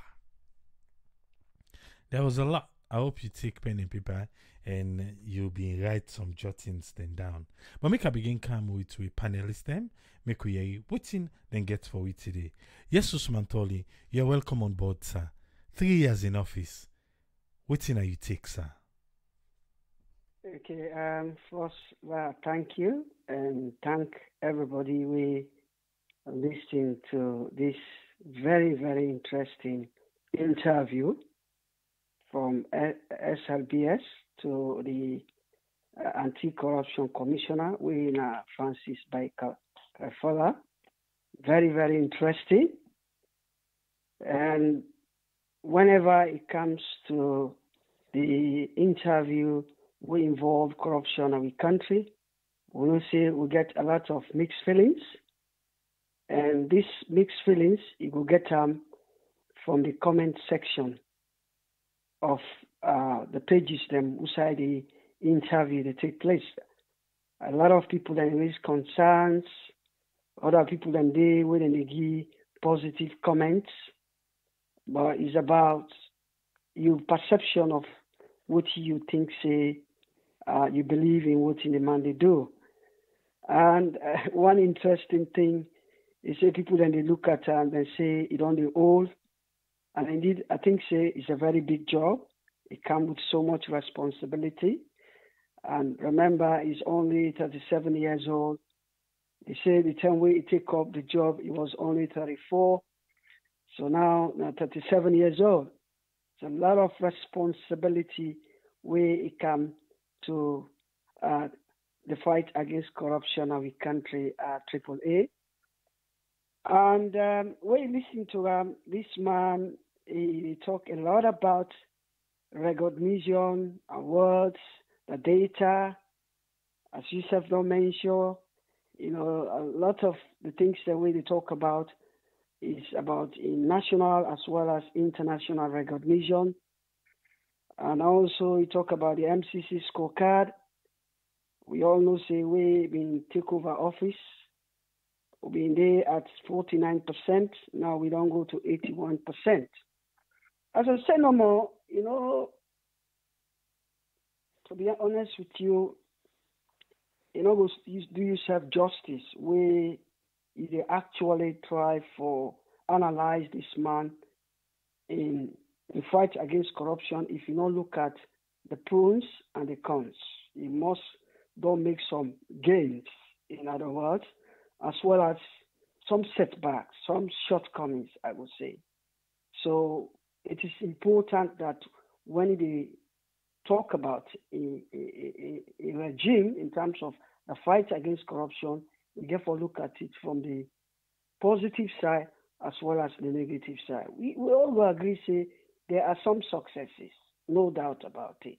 But also, you get a lot of pitfalls. I would just briefly summarize some of the things some way me feel say a success, no matter how you look at them. But also, there are a lot of areas then where a good number of the public, they say we get some serious concerns. Well, of course, undoubtedly, when we talk about some of the positive things that we all know, data sometimes is important. It portray the country in a good way. When you talk of the Transparency International, you know, we don't go 12 places up. That, of course, is clear from the report of the Transparency International. That is clear. You talk about the compact. Sierra Leone don't qualify for the $400 million. Of course, that's a success.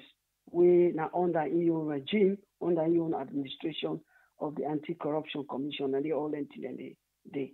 So if they talk about them, I think say we will agree with them. And one other big question we they ask them, they say what's in biggest accomplishment? Yeah, what's in biggest achievement? You know, you talk about the conviction rate. They say the conviction rate is over 95%. You know, and the thing is, you talk about process systems and processes, AAA, as you say. To some extent, I will agree with them. But in other way around, you know, when you look at we get a question mark, yeah? Because when you talk about processes and systems, it just we talk about the process system we put in place for make sure say the fight against corruption become effective as effective as possible. Yeah. But the thing about we own country, I think this is a general phenomenon. We country, you know, say we don't get strong institutions in that country. Because when you talk about that cluster strategy, where they talk about, we get forget strong institutions then. And you know, for now we get those strong institutions, you know, for get the maximum result for the fight against corruption.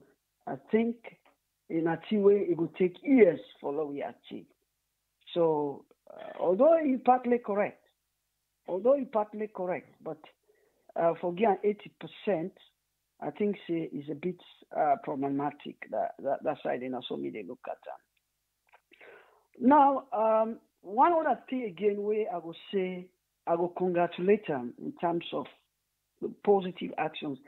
You see, for the previous anti-corruption commissioners, then I think then they concentrate on the aspect of the court, going to court or convicting somebody, which I don't also agree.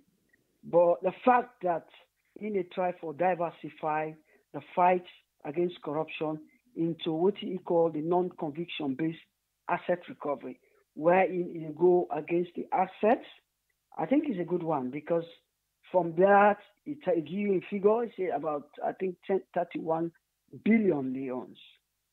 Now it will recover. The only thing I don't agree with them, because AAA 31 billion leons is about $3.1 million. Technically, $3.1 million. Yeah? $3.1 million, you say if you go back to the last 18 years, it don't recover 50% of these stolen assets from the stolen treasury from the country. You think, say, what in the don't thief now in country for the last 18 years is equivalent to $3.1 million? It's far more than that, I think. It's far more than that.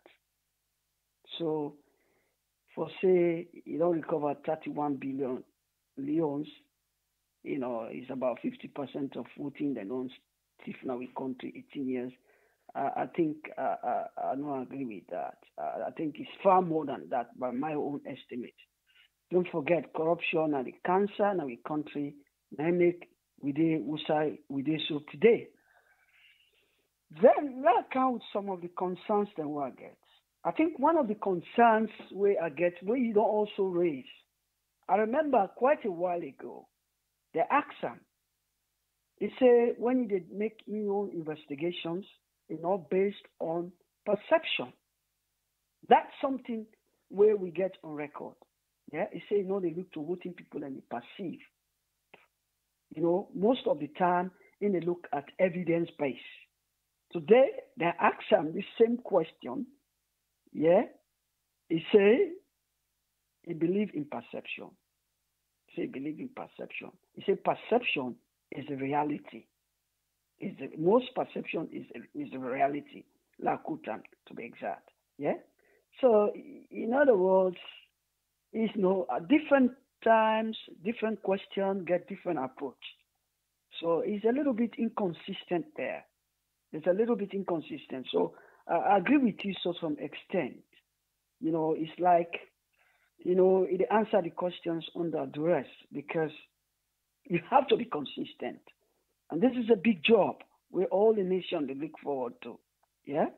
So that again, one of the concern they want to get. Then the other thing again where I get concerned with. Yeah? It looks like the fight against corruption is hierarchical. Hierarchical in the sense that, some people, when they're at the top end of the spectrum, then they get preferential treatment. What do I mean by this? I give you instances of who say people and they were the very, very top end of the spectrum, then they try for give them preferential treatment. Let me take the example of the First Lady, for the recently concluded case of the First Lady. Then they expose them to a very large extent, AAA. The First Lady, as everybody will expect, we all be know say the First Lady will not be convicted, no matter what. Now the boss a woman, and the boss will appoint them to this job, now a woman. So nobody know they expect say they will convict them. Because for me on conclusion, we know say not thoroughly investigate this matter. To be honest with you, the matter has not been thoroughly investigated. I will give an instances why me say, this matter has not been thoroughly investigated. Yeah? It quotes from the Constitution, Section 39, that, talk, say, certain sections of the Constitution will give threshold for let the Minister of Finance, allocate finance resources to the First Lady in office. And that give the propensity for go back 14 years, for go investigate, coming back to the First Lady, for let blend the two together so that it will able come up to a comfortable conclusion. So that it will able come to a comfortable conclusion. Yeah? That's a trick. Trust me, is a trick. Because our own heart, yeah? Now, you listen to them. He say mismanagement, yeah? Where they give you money. They give you money for the project. Say, go run this project. Then when you go spend that money there, so, they're not their own hand because they're not approved for spend that money there. But the question is, AAA, the question is, that money where they give for go spend a project, it's possible that money where they give for go spend at that project day, you only spend, suppose you spend only 5% of that money there on that project day, the rest of the 95% of that money there, you go spend on otherwise. Now make these institutions them. Then therefore be strong, credible, and reliable. This is why in the investigation comes in.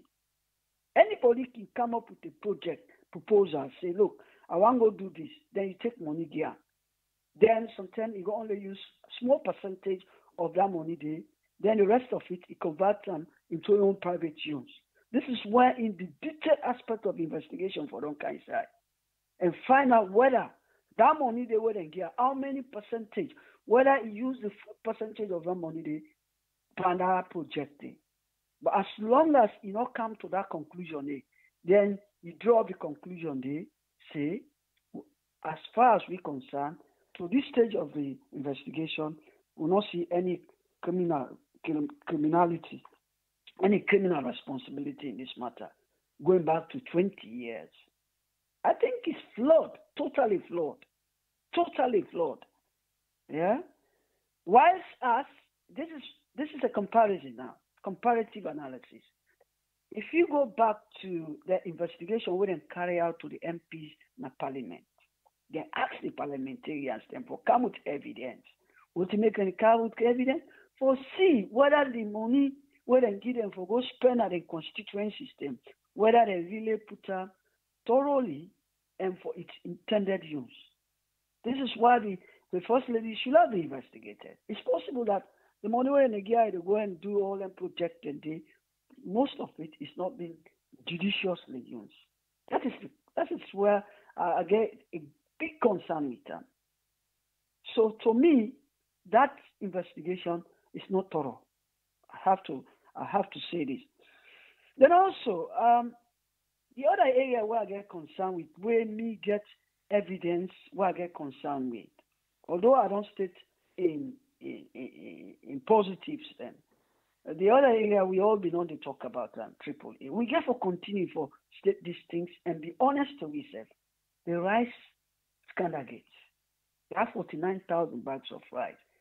He promised we say that case then get for open and back. We all know what may happen. They don't care go this case in a court, where then say they first say they get enough evidence for charge this man go court. Then charge and go court. Then later on, because they wanted they don't want jury trial, so therefore they therefore withdraw the case, but they will try to organize the case again and send the case go court. That they don't know nothing but that.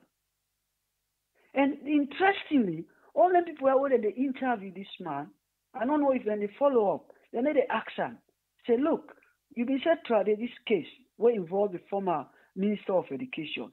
You go open and come back to go. How far you don't go? We look for see somebody ask that question because that build up in credibility in terms of in position as anti-corruption commissioner. Then again, another area where me are very much convinced that this case, this issue of EBK, former president and Spike Roma, I feel say this case is closed. Now me own thinking this. It's almost, I don't think this man will be convicted. Because the interview was rather too short. It was rather, we will expect most likely this man then go and come back for an interview. Because the entire interview was carried out under tense atmosphere. And remember, this man now be a former president of the state. There are a lot of questions to answer. A lot of people implicate EBK. So we will have expected that this man got a lot of questions. For we interview this man under 1.5 days. And then he said they will likely bring and come back. No more after that. I doubt it. I'm making my own opinion here. You're free for counter argue with me, but that is my own opinion here. Again, they asked about the Africanist press, AAA, the Africanist press. We all know say Africanist press now whistleblower, but most of these corruption cases, the roots for investigating them are a whistleblower. Somebody they come, he blow out the whistle. Yeah, when he blow out the whistle, then say according to him, he say most of the claims them way Africanists they make, he say now wasteful expenditure. Again, going back to what I've been telling you before, if you say, how will we know that this money where they give them people here to go spend on a given project or this procurement contract where they give them? It's possible that there is some form of corruption also involved in it. And you will only come to the bottom of that if you investigate thoroughly for see whether those funds, when they give them, they use them for their intended purpose. Are the funds efficacious? These are some of the fundamental questions then, where I feel say, they are left unanswered. And they can't try for convince we, but for some, we not go accept. We not go accept. We not go accept. So there is one thing where I agree with AAA before I stop. Before I stop. Parliament get a role for play. Parliament get a role for play. The fight against corruption, to a certain extent, Parliament get a greater role for play. In fact, the fight against corruption should be in the hands of the ACC Commission as well as Parliament. Some of them here, especially if you listen to the ACC Commissioner, it involves a prevention strategy. they say prevention is better than cure. Before you allow the thing to happen, you get for prevent them. How will Parliament prevent some of them here for happen in the first place? Parliament is not doing their job. We listen to some of the interviews and some of the high brain them in the country, sure as KKY. Yeah, KKY. It makes them quite clear. He's one of the strongest parliamentarians that we'll be talk about, in the sense that, you know, they get the people away, know the ins and outs. They just they bold for come out for speak some of these issues. Now we get concerned with them, but they all say Parliament they hate and abate corruption. Indeed, some of them here Parliament able then get so money, so and get the power for call on any ministry, any department, any agency for come someone in a Parliament, you know, for Kangi account of the stewardship.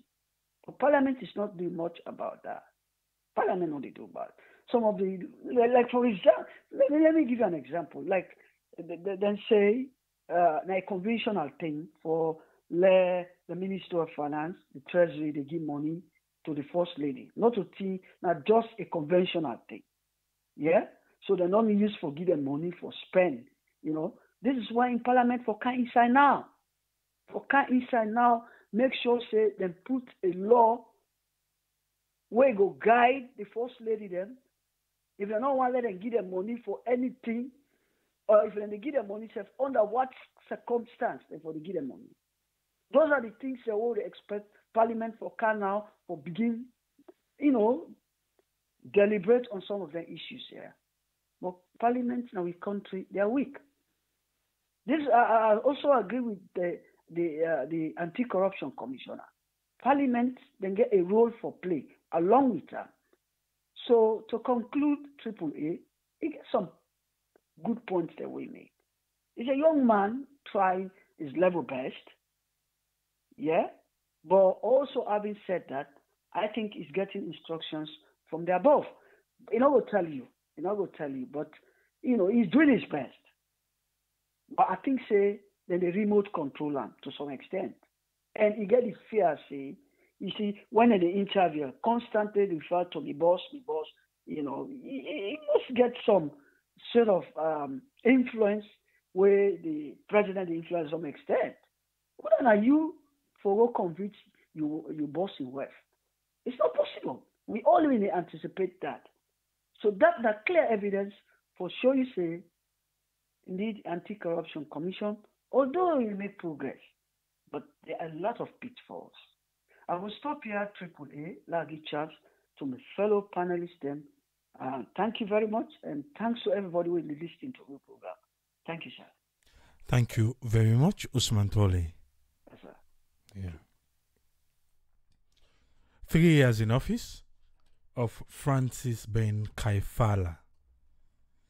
Today, we will get the opportunity for make we listen and the latest interview where he get for assessing self, for see the fight against corruption, how far it don't go.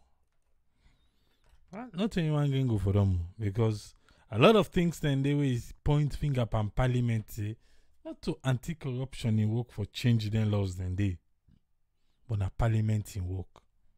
Look out, us friend, make we hear waiting in get for we today. Welcome on board, us friend. You get the platform, sir. Yeah, thank you very much, AAA, for me the platform, and thanks to all the listeners and viewers there, and thanks to Mr. Usman Tole for his contribution. The 3 years where Mr. Ben Kaifala they try for recognize when they call him for go interview him. Well, we see yes actually from what them take him at this job as he say, he been get enthusiasm, he can inside do some structure here and here. He try for implement 1 or 2 things then so that in job go able for say you do your job. Because when they give work, you get for work hard, so then go see this man they work depending on the factor what he make back when they give the job.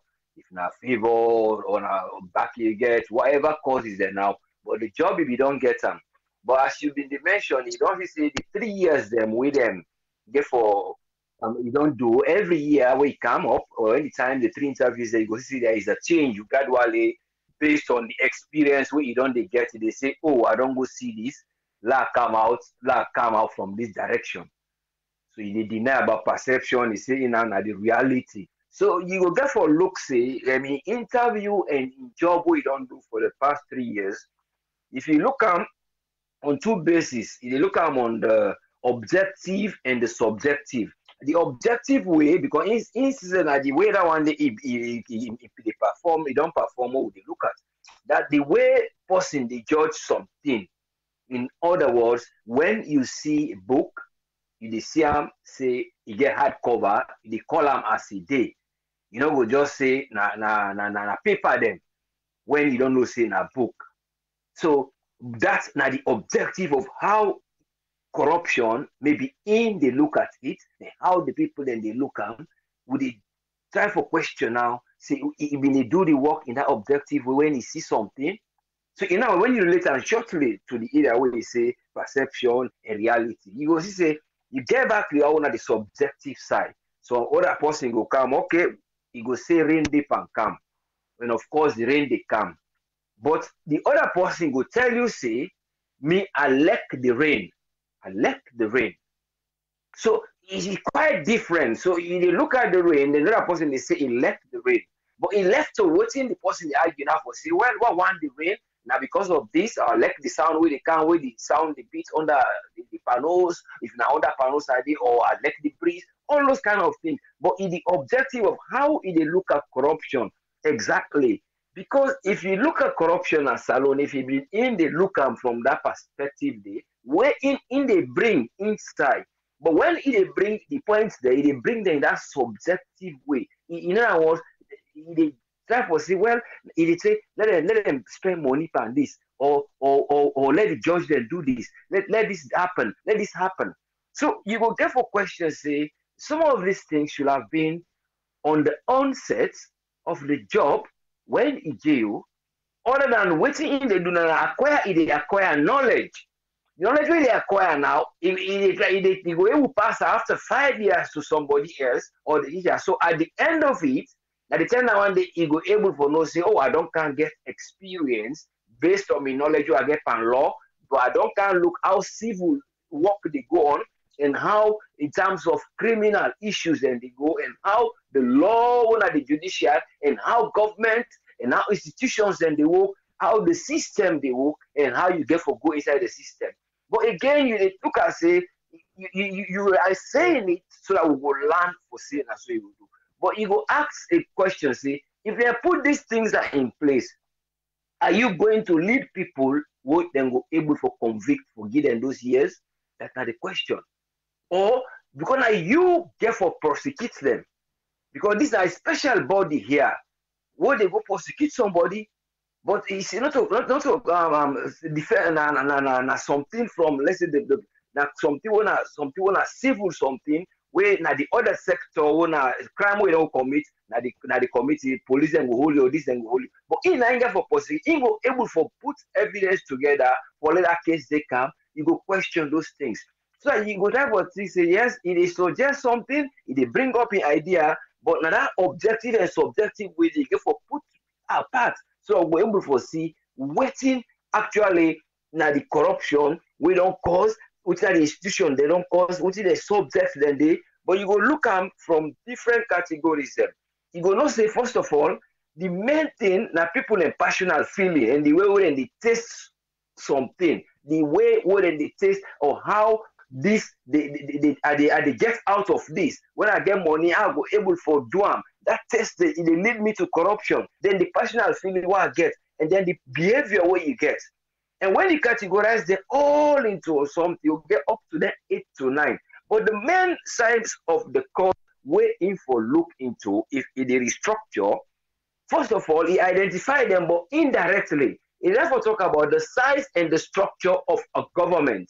And when the size and the structure of a government is big or is small, it reflects on how the economy they go.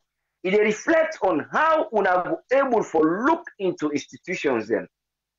If the number of the size of the government, you know, they reflect on the population and the people they will not get to go able for work. Because right now, then they say they get 96 people there, then get this. But you therefore ask, as some of them they are in a learning course as ongoing, they get experience, but you go ask the question, see, are they capable of going for let them go able for prosecute this? So at the size of that government they will be, then get ministry now, inside the president, then get back the first lady's office, then get some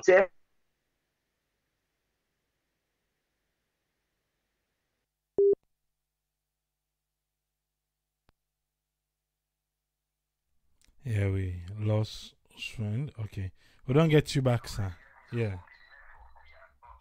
Yeah. Get me back. Okay, the network for me here. I don't know what happened. So that's the problem. You see, the size and the structure of the government is so big. Even the case where they so it spent time and in case the other one come. You get for go check the chief minister you because then give perception. You get for check this. You get for check the first lady. This person apart from the one the way that actual people like got president for day. You forget vice. You forget ministers. But that now the area where government get for look into the size and the structure of the government, and they bring win out to the democracy and the political system within the country. These are all factors where they lead to corruption. The first one, the size is so big, just like when you get a big crowd, for like you maintain them, except you become vigilant, for like you deal with them, except that now like a hard some people and they say that cow they go deal with them. But in other words, there's a bigger size, it's difficult for like control. You get for get another bigger size, well structured for look after that, and you know what I know where we see through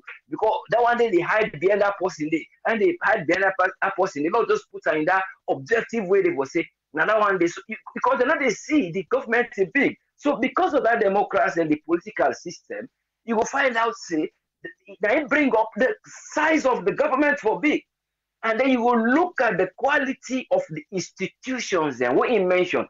Then quality of the institution. Some of the institutions they go sign for say, are they meant to have been blended? Some people like this suggest say, okay, can't touch them, go say, oh, na so you say. But the idea say, some people go say, well, there was a social children's and other things when I bought this way been the help in terms of children, or would they help in terms of this, laws that be done there in terms of this. Why would not go just structure that one day? Then if me can't just support them for campaign when I go before. So you make it a unit. I'm not saying that should be, but I'm just saying these are all the factors. The quality of the institutions, the quality of the institution, is it equality?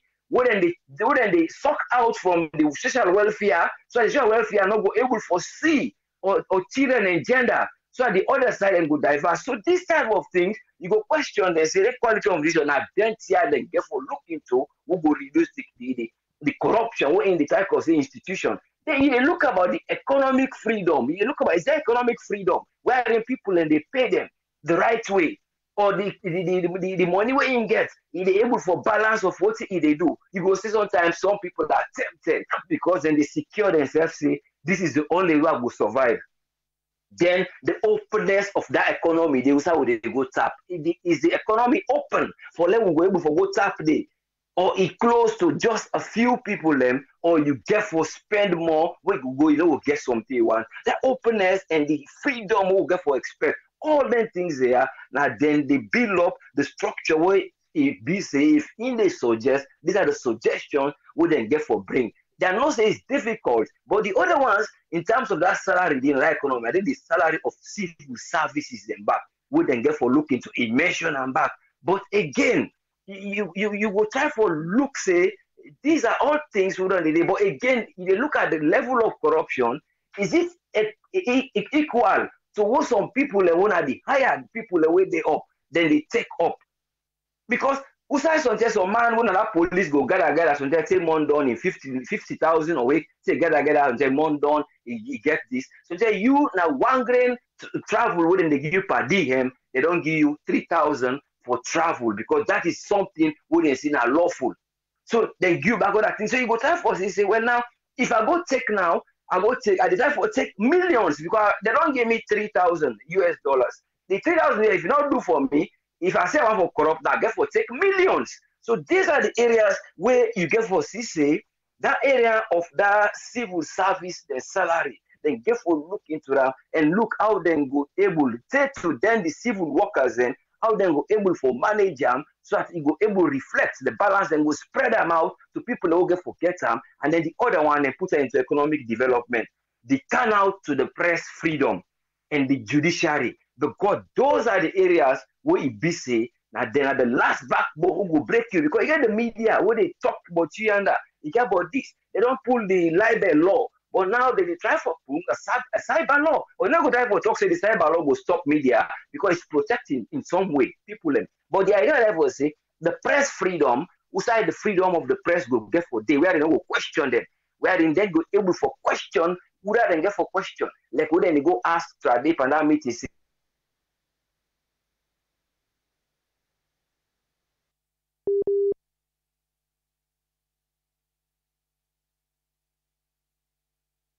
Minister and one lawyer. So the judiciary go able to get them. They have to be strong. They have to then therefore know about therefore know that people will say you will not do this example. But the act is not being identified. Stage. Even the fear for don't know this government, you know side talk activists. So you be don't they talk about them. For now, this drama put at table. Then this country now so one more go say short-term loan and not go do this that money and restructure. Now, if you go talk about and the culture and give, so the culture one day I pick up. Let's try forget Uswen back because line the break.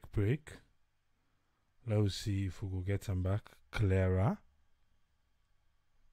so that he will continue. Yes, she be the break just now. Yeah, okay. But she do on again, okay. sir. Yes, sir. I don't know. Okay, thank you very much. Yeah, so that's what they try to talk about.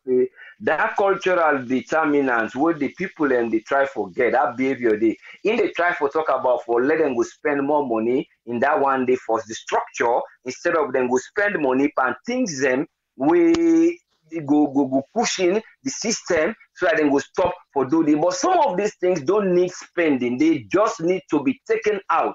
Because for let them pass a bill for Senate and a parliament, they cost money.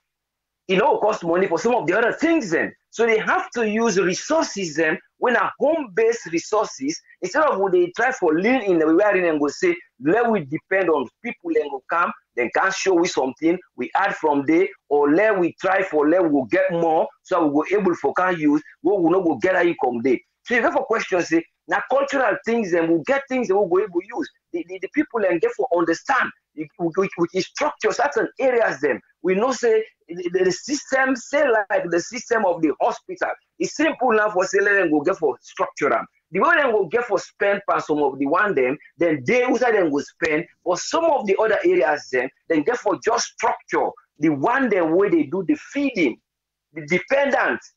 And that then dependent, I mean, how do they feed the dependents? The way that they feed the dependents, it therefore be fair. That means if they say take this, go this boss, or take this medicine, go give this, or you go sign this money up for can do this project. The people that will get the project, that the dependent, they will depend on that one day. Now they you get for equate for sushi. That one day where they give them, they get for they in place. But some areas you don't need to spend to restructure that system. You just have to apply certain ideas and strategies them. So if they try for comment say the total system need money for let them go restructure them, let them not spend money for short-term development.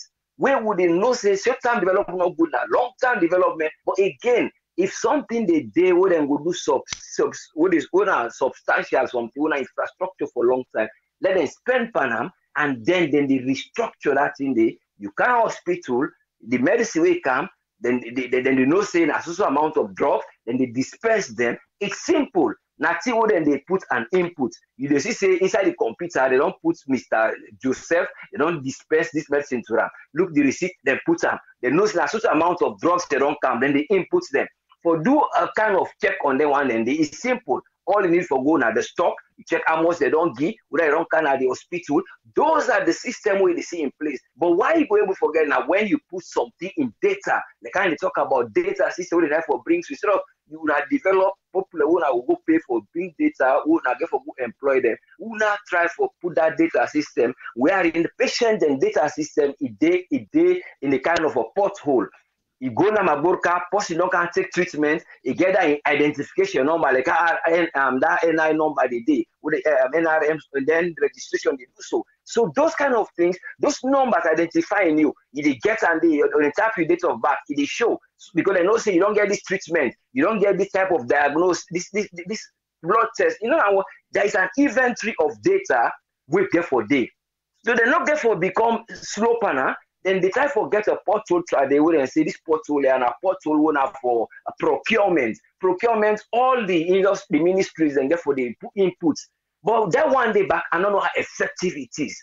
They say now they the input for let them go do what they need for do what they go know say I procure something and once then go buy them so that when they can now then go just go now in presence in case they want audit for just see in evidence of waiting day. So these are all the structures what may they suggest say if they look at structures, this is how they go restructure. But for say let them restructure them all in a way when they say all so that they go put things in place and there are things in place.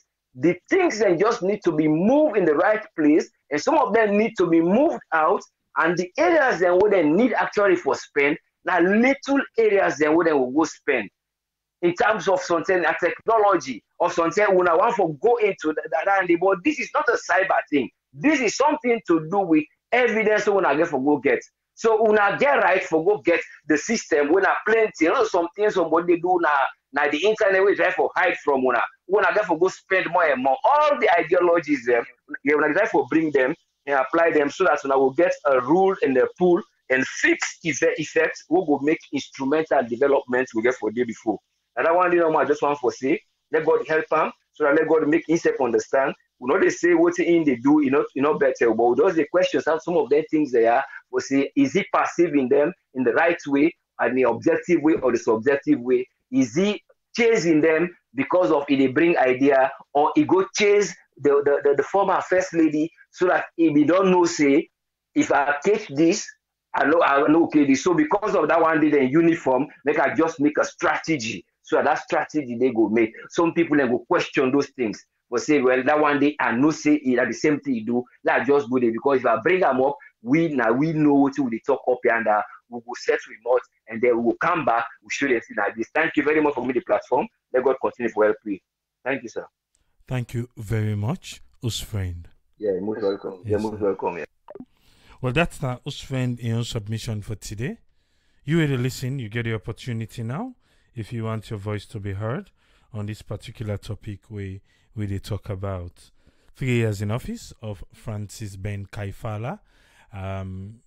It don't make them open to it today with all the one the way he say people and the question about not to get for change but it depends if we want to make it change make we go parliament because now parliament and then they make the changes. 232-78990-991 that now WhatsApp 232-78990-991. But if you want for call direct, you can call United States or United Kingdom. United States are 1-646-610-3107. United Kingdom na 44-739-803-0402. We don't spend a lot of time now. We don't go over 2 hours already. So if we feel say we panelists and don't hit the nail, then I guess we go left arm for another time, but we don't begin get the calls time. Yes, call ID live on here. You name and who call from, please. Triple A. This is now Mustafa. They call from France. Yes, Mustafa, you get 3 minutes. What's in your contribution? My contribution is let God help on first for this good work we do, and let God guide we. Let God push the country go before. Let God give you the right people and for who we country. Because in everything we do they see, is so political. And anything when you dey fight, you not journey with and you dey use that political fight, it bad. Everybody can say what they want for say, but when Kaifala, when he come into power, when he come for run after the opposition, maybe they do very, very well. The disgrace come no more now, follow a disgrace himself for show with the Sierra Leoneans and say, now been political fight, be the fight.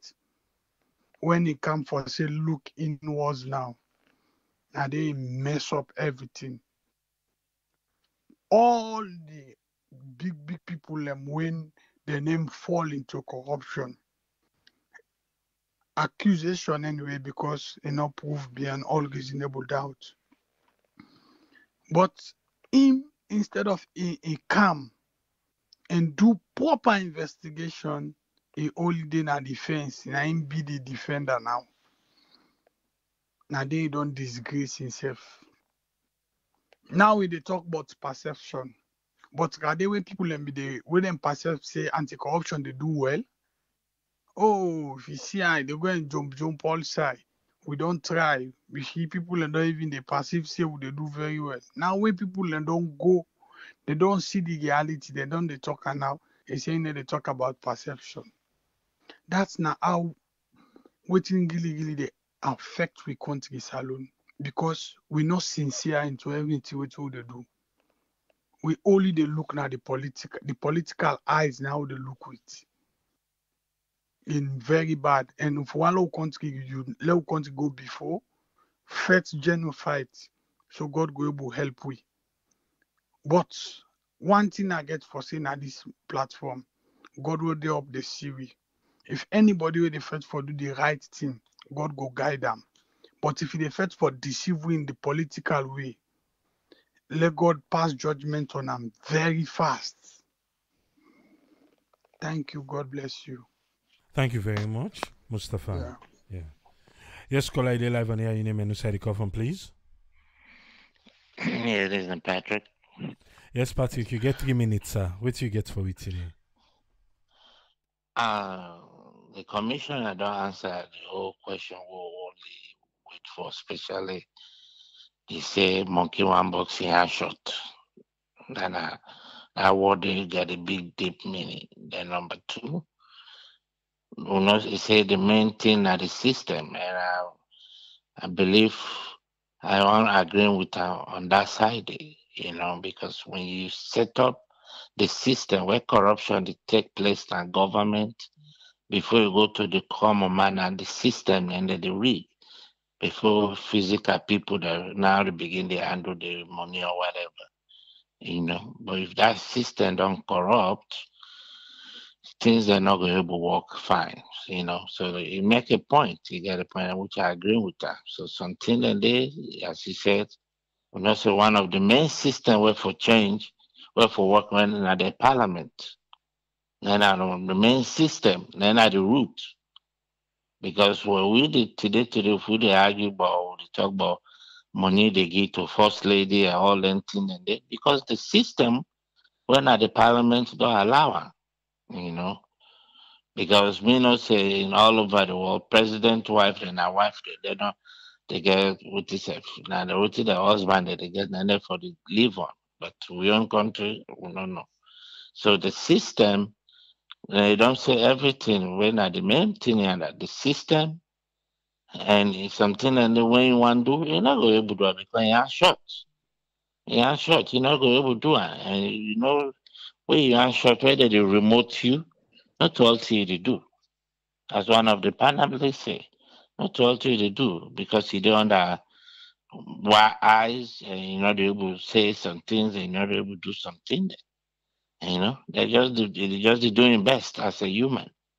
You know, when somebody they say the old years, you know, that man, all the grow. You know, see why they see in Bele they come now, they don't enjoy, which is not that a part of life, now human growth than it. But the system, when I the main thing we talk about, and don't pull the parliament. So if things that they changed in that country, they for towards corruption, The parliament got a great role, the great role, for handling some of the systems in there in trip upline, which is good. Yeah, most of the people that are upline, they're not much concerned with government business, although they're supposed to because it impact their life. Because on development, there were government or parliament, they pass for upline the prophecies.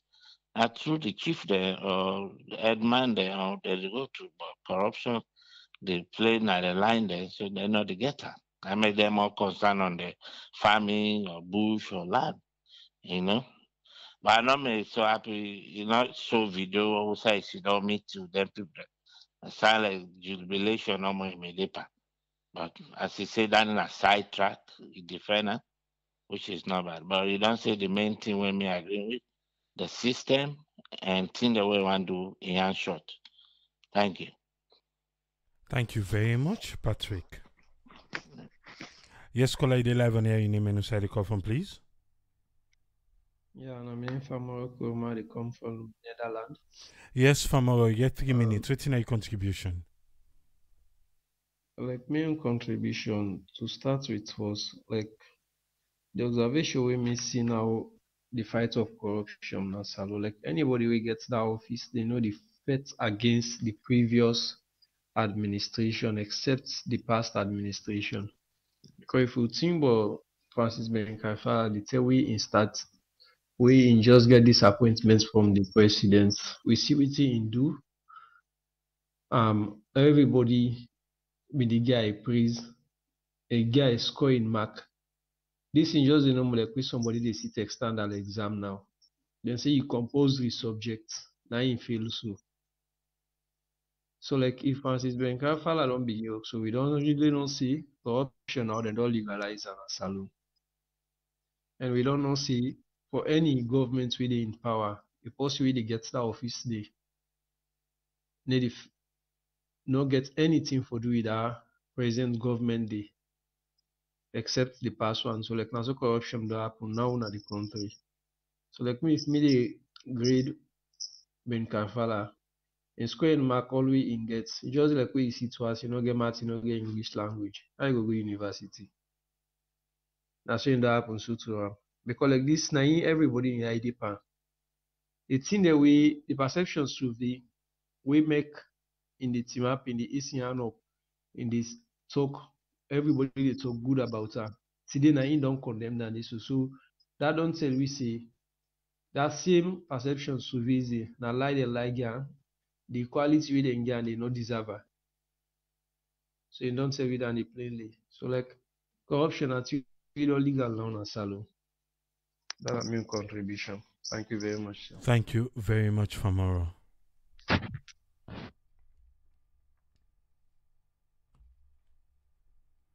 Yes, caller 11 here. Your name and side the call from, please. Okay, I guess we lost that caller there. Make we try him again.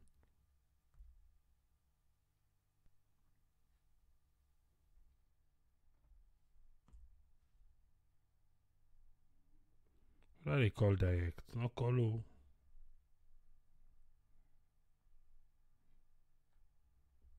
First, you not call direct and it's a low number. You've been warned. Let's see. Now I'm getting call now. And the line don't close.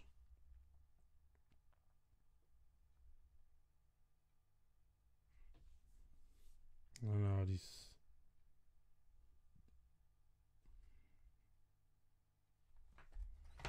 Okay, I'll try over here.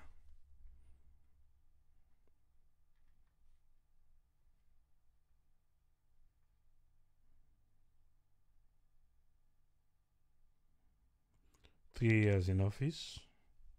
Okay, let's see again. All right. Yes, call ID live on your name and who said the call from, please. Would they hear you far off? Yes, Mike, you get 3 minutes, sir. I just want to ask, you Ben Kaifala, you say you go 14 years back. What are the results we get from that? That time explain to we, what he gain from that, or looking at the investigation or looking at the evidence, he cannot explain to you anything. What he find out from the 14 years we go back, and from these 3 years investigation where he investigate the first lady. All NTR they need for explain to you what he find out. If we don't know what he find out, how you fight corruption? Like I don't tell now before, this corruption, everything is fake about it. Corruption is fake. If they investigate, can't tell you what he find out. That means not investigate anything. I mean, But wait we till know Mike, the process we go through. you see the press release Yeah. where anti-corruption pull? Because they don't pull press release, so. But for the first lady, Yes, sir. but they say they not find out anything though, right? Yeah, then find out, say, now so it be done, they happened 20 years ago. 20 years ago. Yes, sir.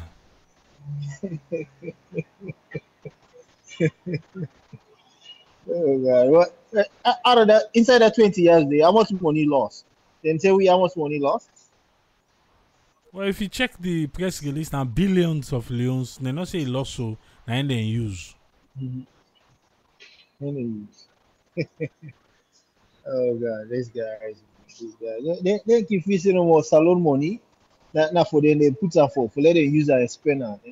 When they put you for fight the corruption fairly. Fight the corruption. The corruption is there so the poor people in the country will benefit. Not for the big one and for let them go the thief the money no more and go. But let them put you under for let fight the corruption. So the poor people and the layman in the country will benefit from this thief this thief man they are when they in charge. But they do it. We do it because the day he try for fight corruption the genuine way, and that day they lost in job. That day. Man, this not just game that they play no one. Any contribution, man. Thank you very much, Mike. All right. That's our last caller for today.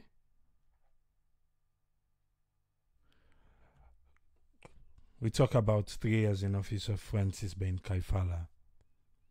And today don't make a known to we say certain things than the way we expect them for do. That's not the commissioner's job. That not to anti-corruption then job. For change laws na country, na the parliament. Na in they change laws. So instead of they come after them, they will go to parliament. They'll tell parliament, okay, in aspect of the first lady receiving money, let we go tell the parliament, say, we don't want to let the first lady in office, they get heleba money. If he travel with him, man, instead they get per diem. That's what he say. And if you watch him, I know people in the way they blame him say, okay, if this thing don't happen 20 years ago, if it been wrong, then correct her now. And I make it say, not to the corrector.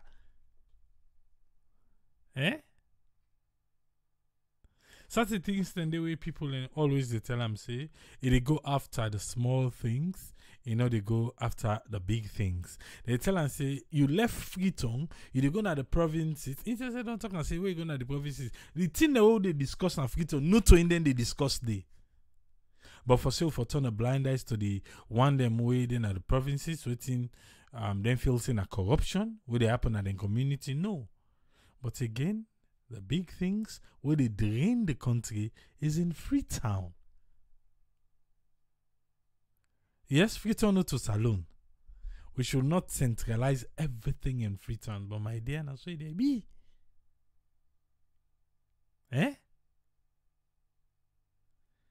My 3 years in office, so like I said earlier, what he be talk before, what he talk now. So as time they go, we either learn another job, we they experience more another job, they get we for explain to we more.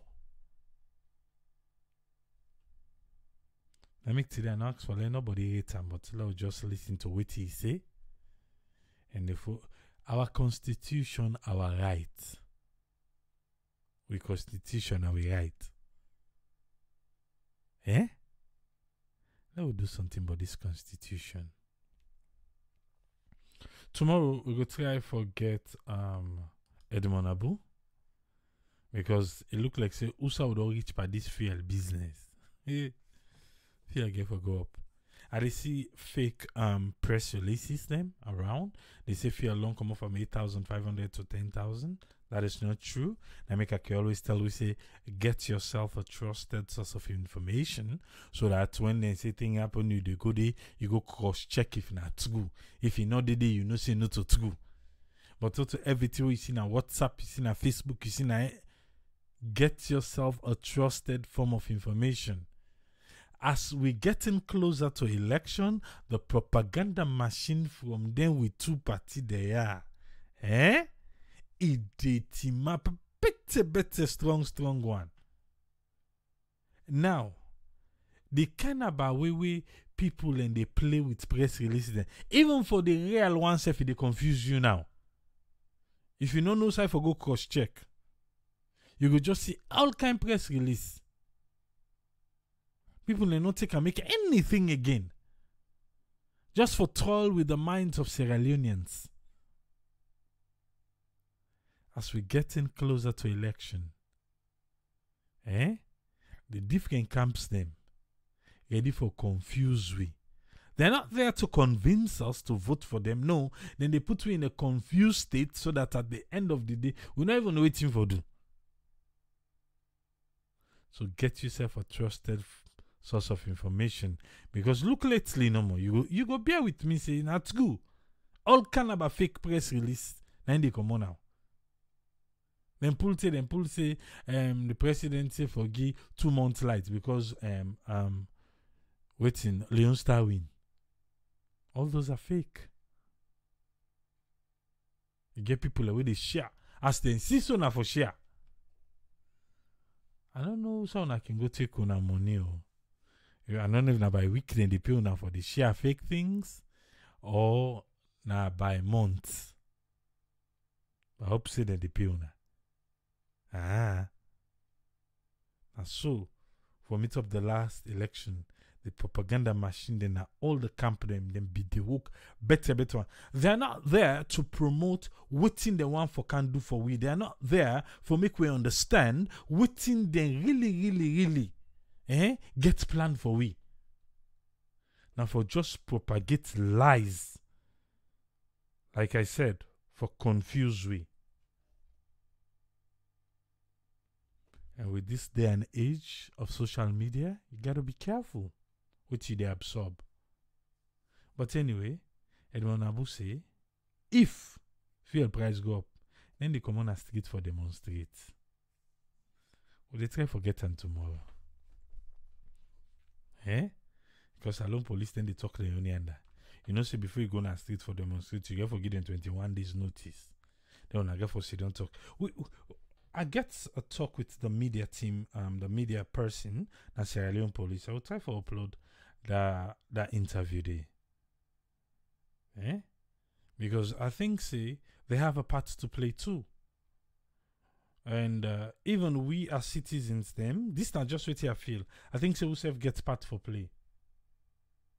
Because if we able for get our one side, we will placard, we do and day, we part comping day, the police able for mediate for car with the person what we need for the most. Even at the president, they got Zandi. Well, I'll upload the interview with Sierra Leone police. You go see. You know, say now I be the turn and say I need to ask them. Ask them. Say where then can go training. Waiting then they tell the police there. Against camera. What did they tell them? Because I don't know, Sierra Leone police they are camera shy. I don't left and you. We'll get back tomorrow. But me, one thing I know, fuel price they go up in a salon. And I don't know how the native consortium get for absorb that because fuel price get for go up. And they don't say if you go up, then they come on a street for demonstrate. Because they say enough for go up if for left a day. When I return, Sabi for tell we say that the sub-region the fuel price now so he did it. But at the same sub-region, we go buy granite and pepper for cancel now country. Then they tell say, well, the pepper and granite price now so he did it. Low self put and down. But because he did up, they then say, look, put her up so that he will match them one and they. The will not level, yeah? Only stress.